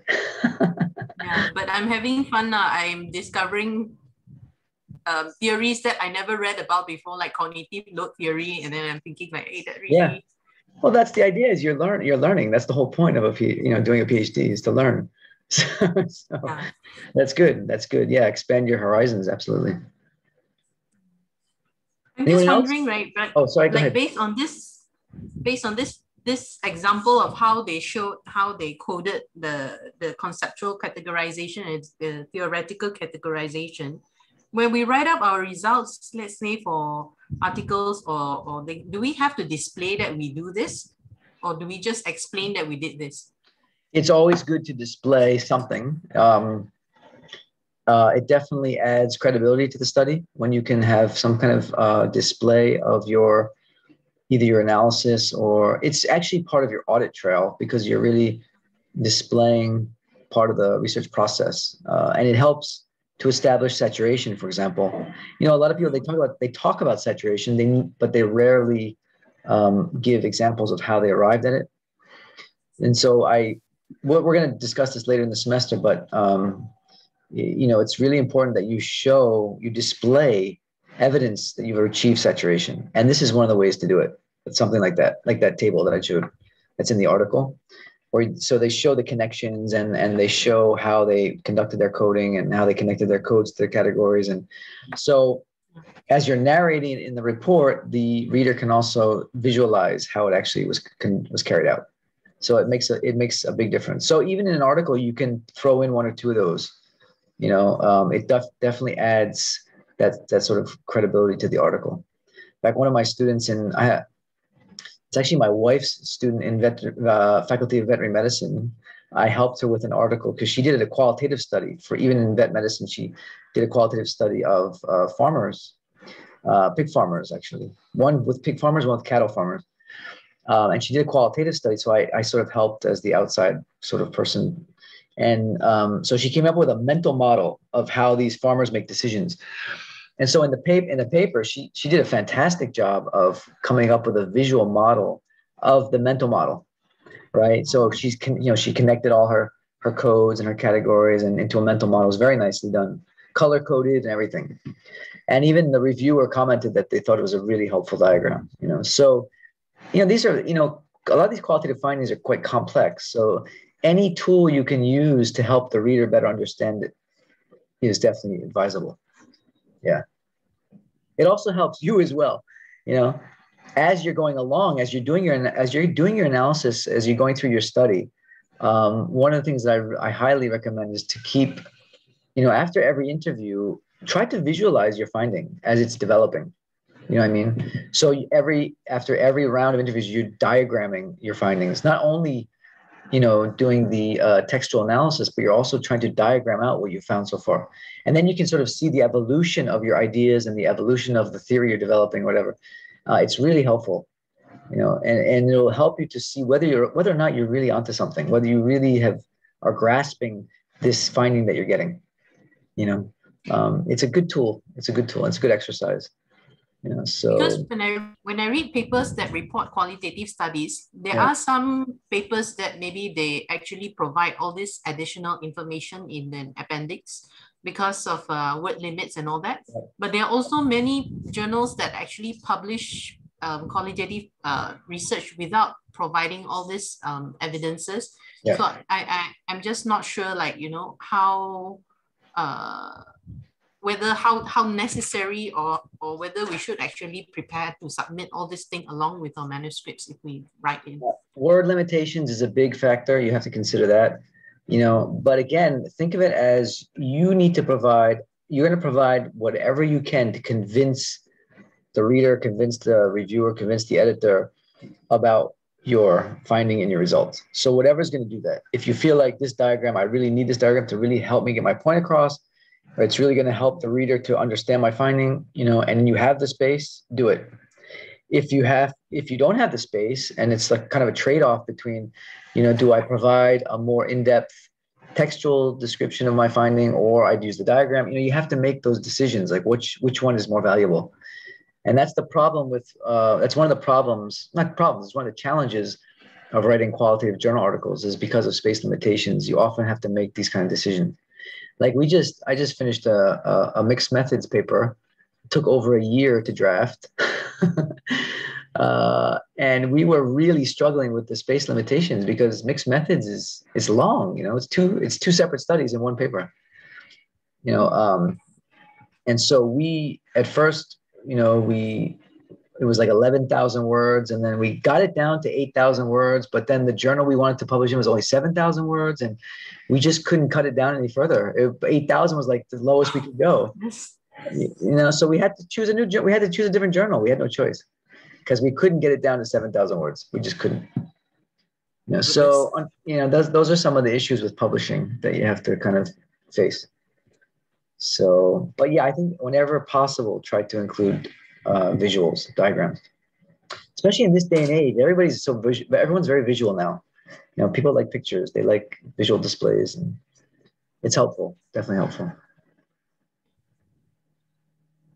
Okay, so thanks, Chang. But yeah, did you want to say something? You have a follow-up? You want to say something? No, okay. Anyone else? Anyone else have a theoretical framework that you are working with now that you'd like to share? Or at least that you're aware of, that you have decided on? Well, that means we need to get reading, if not. So definitely need to think about this. Prof? Yeah. Maizura here, Prof. Yeah. I have one, but I'm not very sure if mine is correct or not. So the theory that I choose for my research is the social exchange theory. Yeah. Because I'm doing on the links, exploring link between corporate volunteerism in CSR towards employee engagement. Oh, okay. So looking at employee engagement, I thought that using this theory, social exchange theory, because social exchange theory talks about reward and costs. So I thought that, you know, CSR should, could be associated with trust, acceptance, satisfaction, pleasure, companionship that could bring to employee engagement. Sure, sure. Okay. Yeah, social exchange theory is one of those grand theories that has been well, you know, a lot of empirical evidence behind it. You know, so that's definitely what we would call a grand theory. It's used a lot. So it's sort of social exchange is sort of like a broad framework. You can use it for, you know, so many different types of studies. Anytime where there's a sort of transactional element to organizational commitment and stuff like that, you can really bring in social exchange theory. You may want to consider something a bit more micro as well, that is related more closely to your research setting. Okay, because social exchange is kind of a broad. It's good for as a general broad framework, but you may also want to consider another more localized theory that speaks more directly to either the type of organization you're studying or a specific issue like commitment. I don't know. I don't know offhand, of course, but just something to consider. But it's a good start. At least you have that start. Yeah. But what is a theory, Prof? Did you have in mind what is a theory? You may want to consider another theory or some kind of more a micro level model that speaks more specifically to your particular study, because social exchange is a very broad framework, right? It sort of encompasses many different types of organizational situations and so forth. So I'm just thinking maybe, and in social exchange, I mean, even our bachelor students do studies on using social exchange theory, you know, so there's a lot of literature out there on it, you know, so you may want to read some of that literature, some of the local literature in Malaysia, and look at some of the, you know, recommendations for future research or some of the findings that they've come up with, and think about maybe there's another additional framework you want to include in your study. I don't know. Okay. But it's a good start. Finding theory is difficult, Prof. Like hundreds of theories, and then you choose. It's not about finding theory. It's about looking at the previous literature related to your study and looking at what theories those people have used.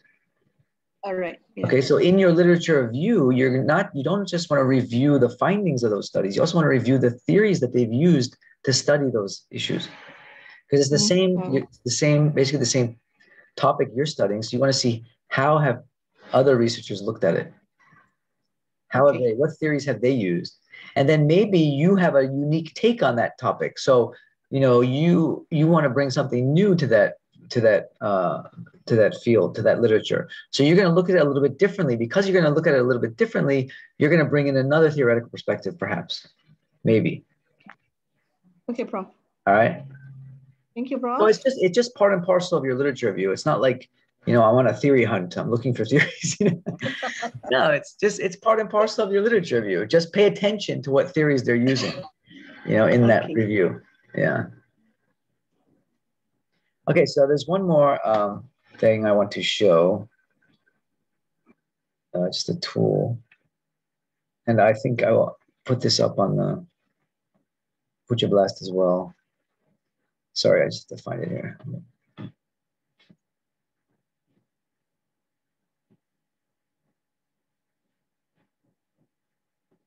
Sorry, bear with me for 1 second. Just have to get this thing ready. So one of the things that was not mentioned in that article is the fact that you can actually use theory differently in your study. Okay, so can you all see the screen, the role of theoretical frameworks in quantitative research and the mind map? Is it showing a mind map? Yeah. So this is another short piece I'll put up in the Puja Blast just for your own reference. So they do a sort of, these authors, they do a kind of conceptual map of the role of theory in qualitative research. So, but I just want to focus on this part here. Okay, so here we have the researcher. Okay, all this stuff, but the researcher is not that important. So the researcher uses theoretical frameworks. Okay, so as we read in the article, the benefits of that helps the researcher keep focus. Okay, again, this is a really important part, really important point. Like Maizura, your study is a good example in the fact from the perspective of, you can study organizational commitment in many ways, right? So, it can be studied from an HRD perspective. It can be studied from an organizational psychology perspective. It can be studied from an economics perspective, or a finance perspective. There's so many ways to study that topic. So choosing a theoretical framework delimits your study. Okay, so there's that word delimitation. So maybe you've come across this in the literature, or maybe your supervisor said, what are the delimitations of your study? You're going, what the heck is a delimitation? Delimitation is like a scope of study scope, right? So it says, okay, I'm going to look at organizational commitment from the perspective of this, right? So I'm not going to look at it from, every possible perspective under the sun. My field is HRD, human resource development. So I'm going to study it from a human resource development perspective, which means I'm going to choose my theories that are related to HRD. Okay, so my theoretical framework is going to limit or delimit my study to only looking at the topic from within that perspective. Okay, so it helps us to really focus the research rather than trying to look at it from every possible perspective. And so that's actually doing us a favor, because if you try to study a topic from too many perspectives, it can get very confusing, especially in qualitative research. I mean, first of all, you're going to have a lot of data to begin with, but if you have a lot of data that's talking about a topic from so many different perspectives, you're just going to be so confused. Okay, that's why qualitative research has to be focused. It has to be focused, and the emphasis is on depth rather than breadth, because otherwise it's impossible to analyze data. In fact, Chayang, you mentioned Prof. Tong just before, Prof. Tong from UKM, right? Is that the person you're referring to? Yeah, so Prof. Tong once invited me to UKM for a session with his graduate students, and he's an expert in grounded theory, but they were having a dilemma about their analysis, and he just wanted another opinion, so he invited me to come and look at their data, and so they showed me they put up their list. I don't know if it was their list of codes or their questions. I can't remember exactly which it was, and they showed me this long list of whatever it was, questions or codes. And immediately, and they said, we feel like we're drowning in the data, drowning in data. Like we don't know what direction to go in. And immediately it just jumped out at me that they were just trying to cover that topic from way too many perspectives. They had everything under the sun in there. And I looked at it and I said, yeah, if I was in your shoes, I'd be drowning too, because it's all over the place. Literally, it's all over the place.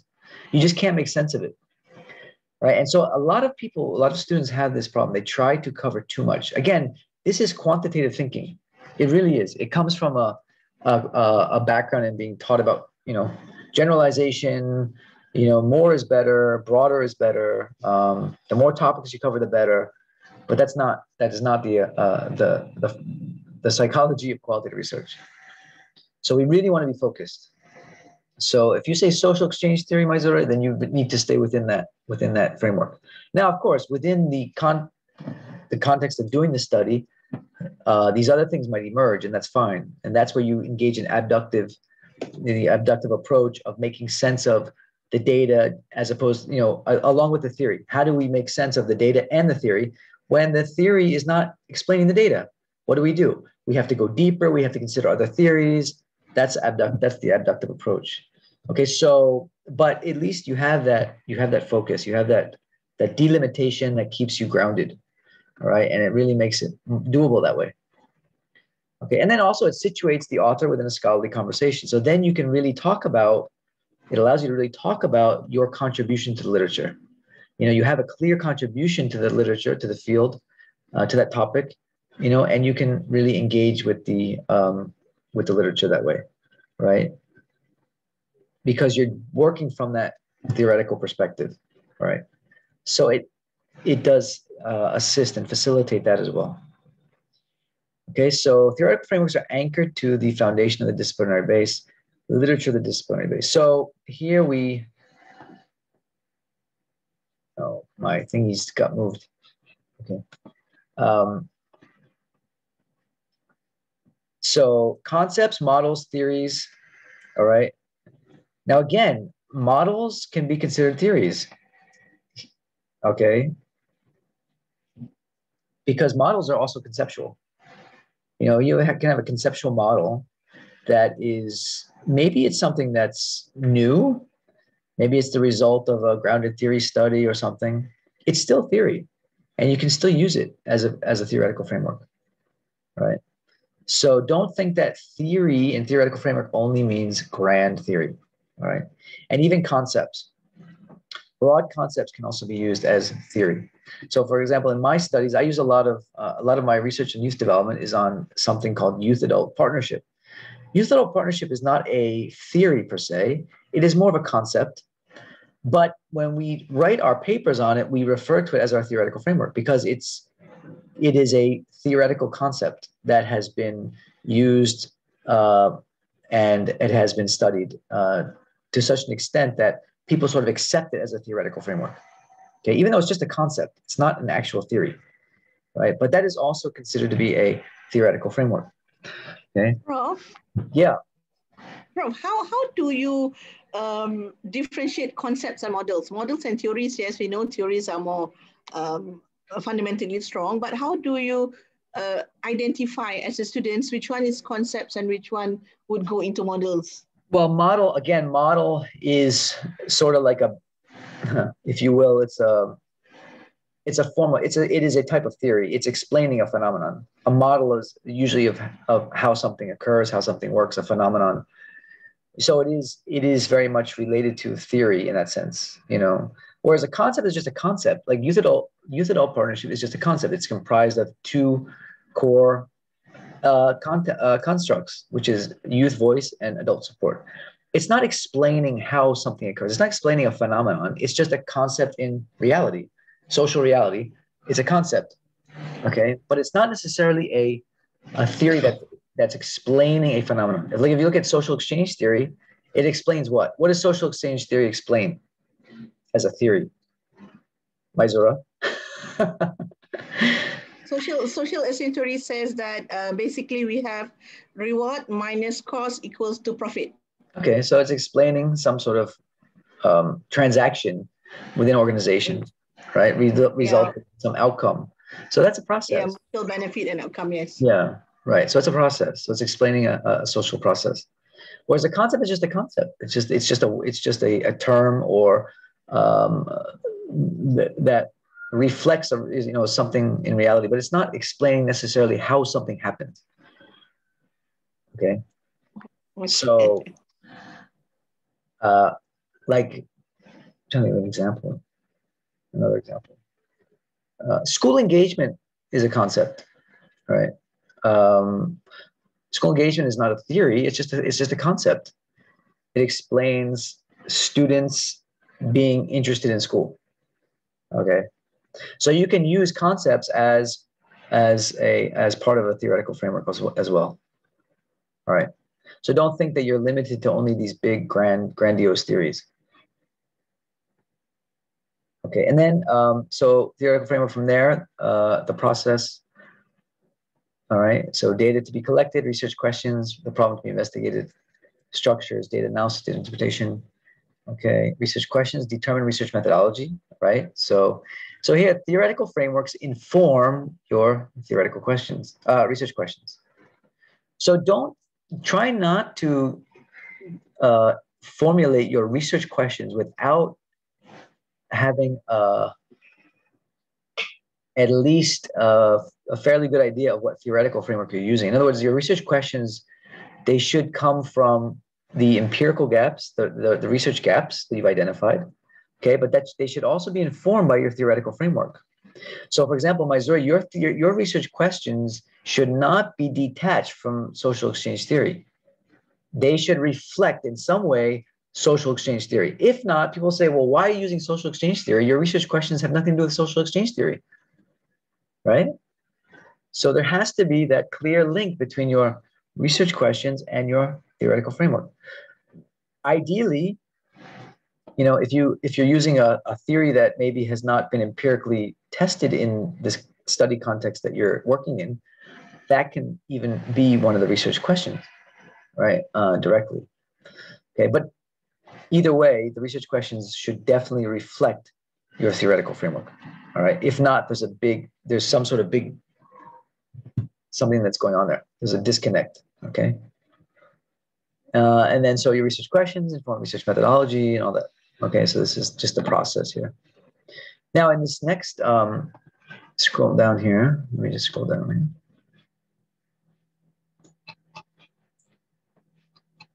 Now this is kind of small. I'll try and blow it up. So what they've done here is, okay, they've given some examples from actual studies. I'm not going to go through all this. I just want to give some examples, but they give some examples of studies, the author, purpose of the study, the theoretical framework used, okay, data collection method, analysis method, role of the framework. So scholars will use theoretical frameworks differently. Sometimes they'll only use theoretical frameworks for data analysis and interpretation. In other words, they will, depending on the type of study they're doing, they may, like here, see this study here, Bettis and Mills, okay? So let me just, sorry, I'm just trying to find my, all right, so Bettis and Mills, this one here. So the purpose of the study was to focus on faculty's understanding of their professional identities on a new academic department. Theoretical framework, the concept of liminality. Okay, so here, Mysore is an example of a concept as a theoretical framework. Liminality was used as the theoretical vehicle to make sense of the dynamic interaction between individual faculty members' responses to changes in their work lives and identities and the changing political, economic, and social landscape of higher education. Okay, so they're just using this concept of liminality. They're not even using a actual theory. Okay, now I'm not familiar with the concept of liminality. I can't elaborate on it, but we see this in a lot of studies. Okay, these are big concepts that are used. The role, now it says here, the role of the theoretical framework, the role of the framework was mostly used in the data analysis and interpretation phases. Okay, so they really used the theory for the most part just in the data analysis and interpretation phases. So they used the theory to help them to really make sense of their findings and interpret their findings. Okay, and that's quite common. So again, for example, you have this concept of liminality. Maybe this concept of liminality has 5 subconcepts, and they use those 5 subconcepts to do their coding, right? To do their coding, right? And then from there, etc. Now, again, there may be new things coming into that, which is always a possibility in qualitative research, but at least they use this concept of liminality to at least begin the process of analyzing their data. And so it's mostly used at that phase. Okay. Here in the second study, it says the theoretical framework took a very important role in identifying the research questions. Basically, what the author tried to do is in a certain way to test such theory. So in this, even though it's a qualitative study, they used a very sort of deductive approach where they're almost trying to test the theory, even though it's not like testing it in quantitative. That's not what they mean. All right. Okay, so you can use theories differently in qualitative research. It doesn't have to be throughout the entire study. You can emphasize the research questions. You can emphasize the analytical framework that you're using, the coding framework. Okay, again, it's really up to you. Let's look at some of these other ones here.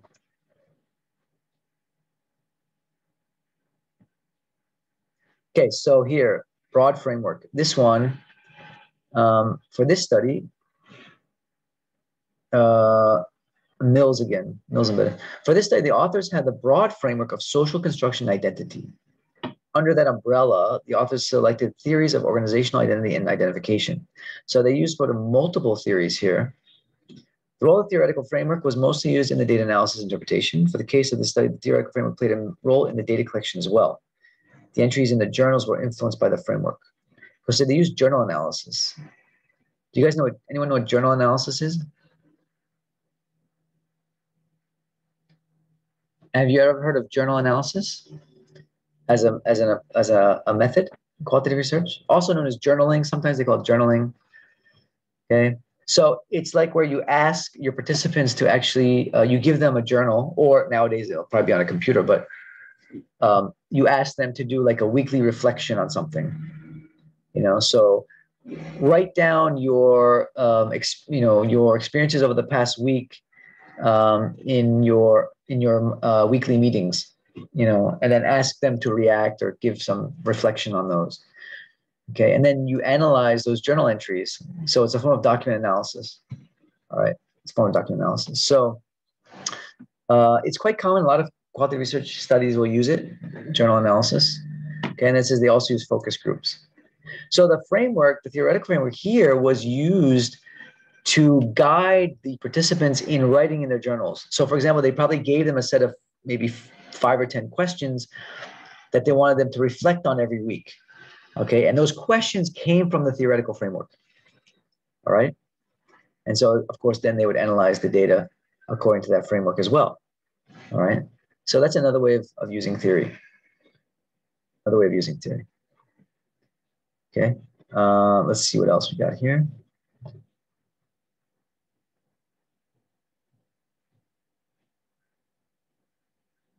Now, here they use multiple theories. Okay, so for this study, Karpiak, purpose of the research was to identify the ways in which social workers traverse this developmental period, what changes they might undergo, and how these changes might be expressed in their personal lives. The data was analyzed using Jung's model of personal development, Levinson et al.'s model of midlife transition, and Prigogine and Stanger's theory of chaos and complexity. So here they're making use of 3 different theoretical frameworks. Okay. The theoretical framework supported the author's interview method, so data collection. Also, the framework was used to analyze the data by employing a theoretical template based on theory. So again, analysis and, of course, interpretation. So you find in almost all of them, they all use theory in their analysis interpretation phases, right? So that's quite common through most of them. Right? So the analysis is not starting with a totally blank slate.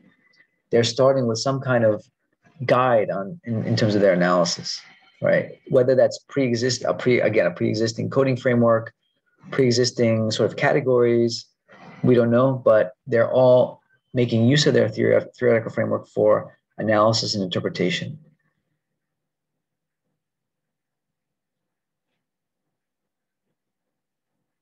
Okay, same here. Again, finding direction and understanding the data. All right, so I will also, and they just give some explanation of these different things. So you can read this on your own, but I will upload this as well. This is kind of a useful, it's very short, just a few pages, synopsis of this use of theory. They just sort of explain in more detail here. Okay, so I will upload this to Puja Blast as well. Okay, so any questions, any comments? So again, this is a topic where if you're not yet in this phase of your study, it's going to seem quite abstract, right? And maybe a little hard to follow at this point. But again, once you start doing your literature review, seriously doing your literature review, which you should be already doing if you're in your, even if you're in your first, second semester, you should be already into your literature review. You know, pay attention to theory. Pay attention to the theories that are being used in the articles you're reading, okay? And how those authors are using the theories in their studies, all right? So it's not only on findings, but also on theory. Okay, so that's really important. All right, any questions or comments?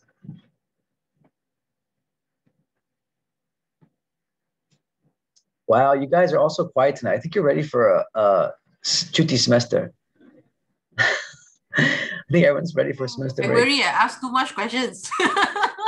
Hey, in my class, there's no such thing as too many questions. Really, I mean that. I mean that. I expect students to ask questions. If you don't ask questions, that's when I get really worried. So you can never ask too many questions in my class. Seriously. I was just wondering. I mean, I'm really wondering. Yeah. I can understand how we use quantitative research to test theory, because you look at associations and prove that, you know, this variable is associated with this variable. But how do we use qualitative research to test a theory? You don't see it too often. It's very rare that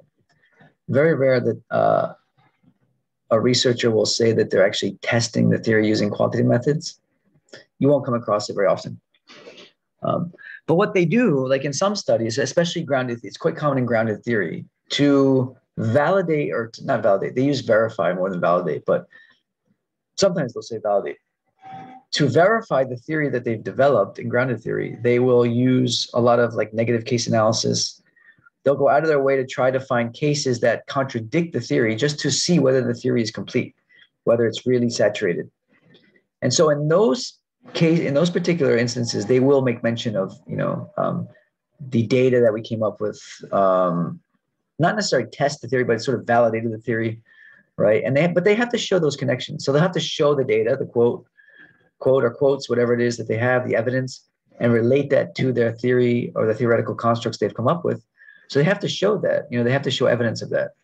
So those quotes or that textual data, whatever they're using, really has to support their theoretical constructs that they've come up with. You know, and so yeah, it's not easy to do, but a lot of the grounded theory studies will do that. But you don't find it too often, Chang. It's not very common. Because I mean, why? If you want to really test the theory, just do a quantitative study. You know, I mean, there has to be a reason. If maybe sometimes in a mixed method study they'll do it, or there has to be some reason why they want to do it that way. Some sort of unique kind of reason. So, Prof, it means in qualitative study, they sometimes test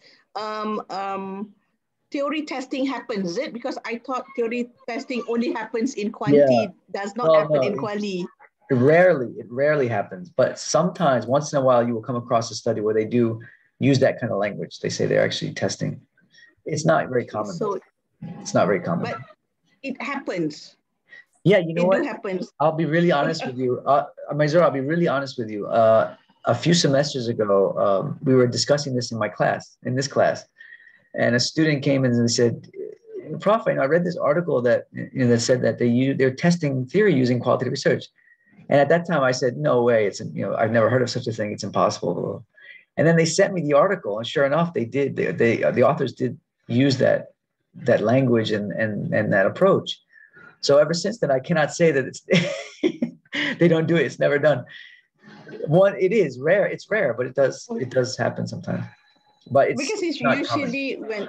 when we study quanti and quali, the difference, testing theory always goes under post-positivism. It doesn't go into the interpretation area, you see? Interpreters, it's rare. It's very rare. But again, deduction, the purpose of deduction, again, is to sort of just, is to really prove or show proof that this theory holds true. And, so that's why it's much more amenable to quantitative methods where you can do hypothesis testing and all that. It doesn't really work. I don't know why people would do it that way, to be honest. It just doesn't seem like the kind of approach you would use to test a theory. You know, I mean, I can, like in mixed methods, we use it for we use mixed methods, but so we'll start with a quantitative, study, and we'll test, for example, like in a path analysis, you'll test relationships, right? Pathways or relationships. And then you want to understand those pathways more in depth. So you follow up with a qualitative study, right? And that's mixed methods. And that makes total sense. You know, you want to provide context to understand those pathways that are significant, right? So that makes total sense. But you're not proving the pathway with the qualitative. You're proving the pathway with the quantitative, right? But you're just elaborating or going in depth as to why there's a significant relationship with the qualitative. You're not proving it through the qualitative. So it's very different. So, again, in the world of science, you come across these anomalies, that, you say, oh, you cannot use qualitative research methods to test theory. And then you'll come across an article that says they tested theories. Yeah, like, okay, well, it does happen, but it doesn't necessarily mean that it's good science either. You know what I mean? Like, they may have done it that way, but it may not really have worked very well. I don't know. So, I mean, for the most part, though, you won't find it very often. It's not common.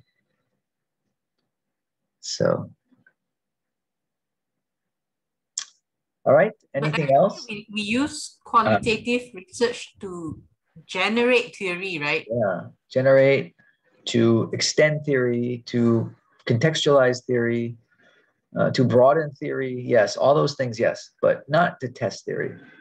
Not to test theory. Yeah.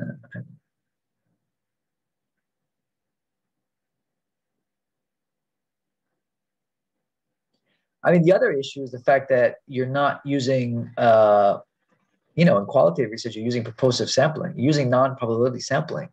So just the fact that you're using non-probability sampling sort of rules out the ability to really test theory, because you're not, it just doesn't make sense. But sometimes they do it. I know people want to be different nowadays. Days in class, Can I say it?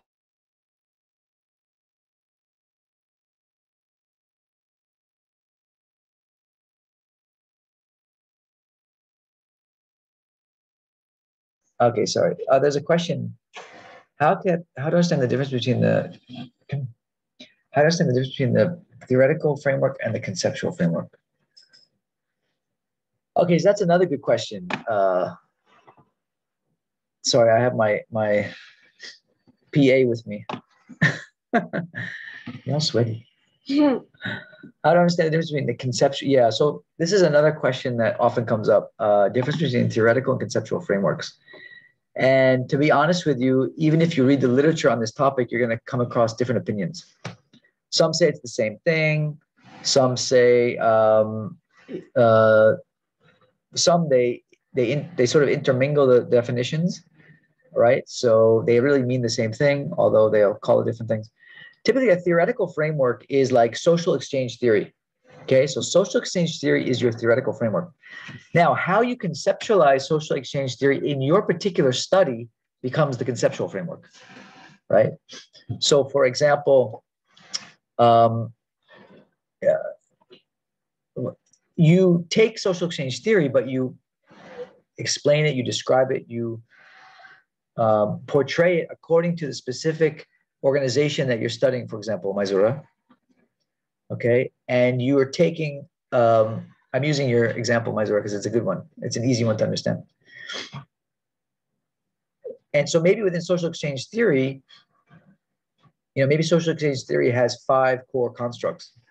But for your particular study, you're only focusing on 3 of those constructs, right? So that would be your conceptual framework. So from the big theoretical framework, you are going to come up with a conceptual framework that's specific to your study. Okay.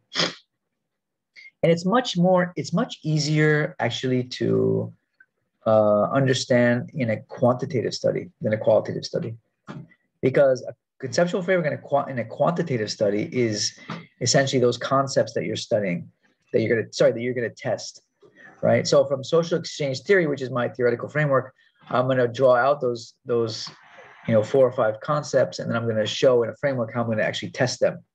using my research, the research approach that I'm using, whatever. Maybe it's path analysis, whatever. But you just show the relationships that you're going to test in your study. So that'd be a conceptual framework. But for qualitative, it's a little more gray. Some studies have them, some studies don't have them.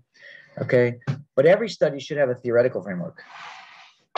And a conceptual framework is not required. If you want to have a conceptual framework, that's fine. A lot of times, researchers will develop conceptual frameworks for the end of the study. So for after they get the results, they put forward a conceptual framework that explains their phenomenon. Okay, so that's similar to like developing a model. Okay, so that's another way of using conceptual framework in qualitative research. Some will start with a conceptual framework at the beginning, and then they'll show how it evolved at the end of the study from the results. So they develop a conceptual framework from literature, and then at the end they show a new conceptual framework that is a result of both the literature as well as the findings. So you sort of combine them into one conceptual framework.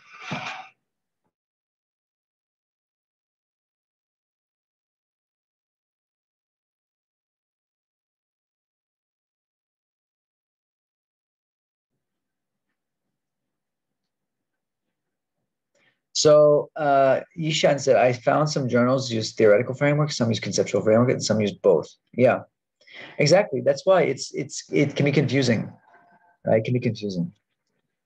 So, like I said, I would always make sure you have at least a theoretical framework, right? And whether you want to add an additional conceptual framework to that as well, it's up to you. You don't have to. So like I said, some studies have them, some don't. Right? Because a study that uses a broad theory doesn't necessarily explain what exactly you're going to study in your particular study and how you're going to study it. So a conceptual framework takes that theoretical framework and puts it in the context of that particular study. Okay, so you may choose to use it or not. You may choose to have it or not. Okay. Prof, can we say in that case, theoretical framework is a theory that comes from the scholar, whereby conceptual framework, what we get from the research that we have done, if let's say we modify or we change the theory. Is it wrong to say like that, Prof? No, it's not wrong. It's not wrong. It can also be, but like a conceptual framework can also, so for example, using social exchange theory, your theoretical framework may be social exchange theory. But from your review of the literature, you've identified additional concepts or variables that you want to include in your study, okay, that go beyond social exchange theory. So you come up with a conceptual framework that includes social exchange theory, but it also includes 2 or 3 other variables that you found from your literature review. And you put that into a framework and you call that a conceptual framework, because that's the framework that you're studying for your study. Okay, even though the general theoretical framework is social exchange theory, the conceptual framework includes other things as well. Okay, and then like you said, at the end of the study, you can also present a conceptual framework. Yeah. So, yeah. Oh, sorry, go ahead, Rahma. Yeah, just I want to ask about choosing the theories. We said we can choose them based on the theoretical framework or theories and literature reviews. But choosing these theories, should be mostly based on or related more to IV or DV, or both of them? There's no IV DV in a qualitative study, Rahma. No, I'm asking about mixed method. I'm using mixed method, and okay. Yeah. Yes. So no, I'm wondering, there is no such thing as a theory that just describes one variable. Like I said, a theory explains or describes a process. So you want to find a theory that explains the relationship between the IV and the DV.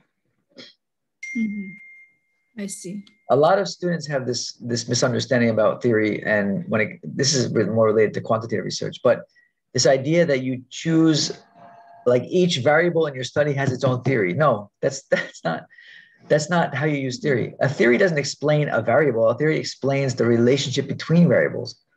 So you want to choose theory or theories that explain those relationships, not individual variables.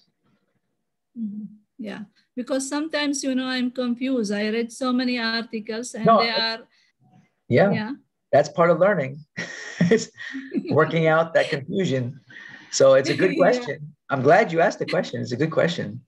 You know, just yeah, it's please, but difficult yeah, to please. choose which I mean, one I've is the seen, best. because it's funny, I've seen like bachelor students, they'll have their conceptual frameworks. They'll have three variables, two IVs and one DV, and they'll have three theories to explain those three variables.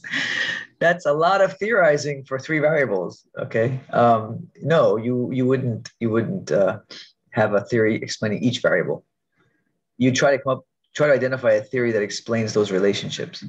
So you may have two theories in that particular instance, one that explains IV to DV1 and then IV2 to DV as well, right? So for each of those relationships, there may be a separate theory, but not one theory for each variable. Mhm. So like 2 is enough, 3 is It's not about acceptable. number. It's not about number. It's not about number. It can be one. No, it can be just Yeah, one. You can just have one theoretical yeah, framework, not theory. related to your study. Yeah. It doesn't, the number of theories you use doesn't make the research any better. You know, it's not like, oh, I used 55 theories in my study, therefore I'm going to get my PhD tomorrow. I mean, it's really, the other thing is that I've seen some qualitative studies that they just use way too many theories.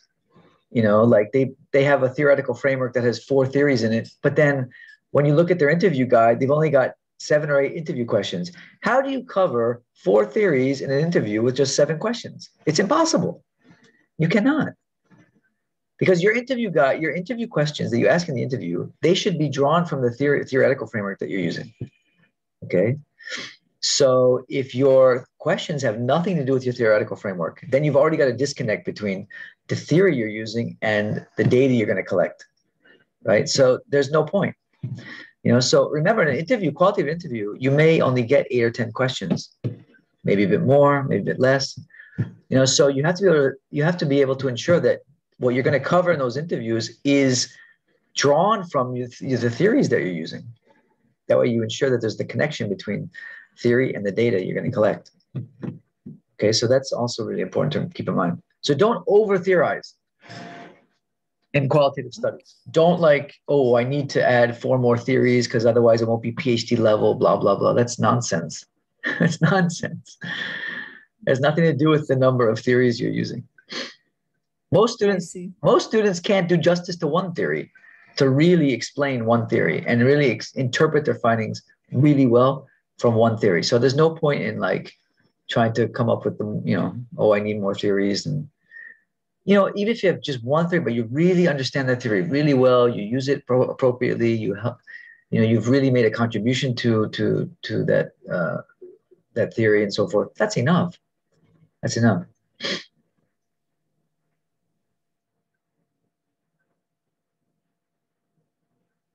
Okay. Anything else?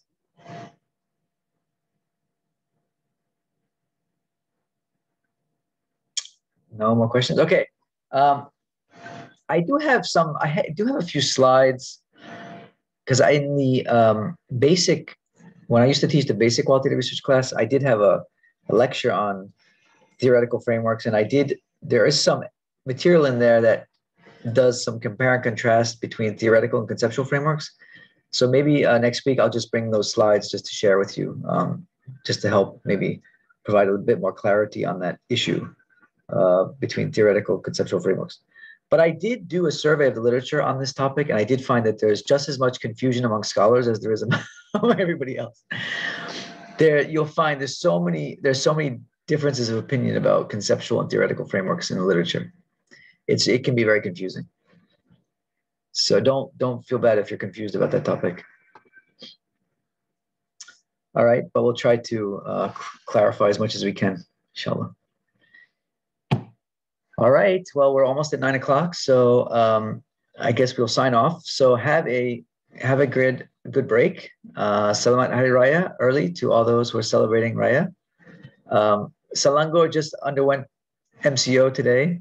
At least 6 of our districts in Selangor. So we're going to another confined Raya.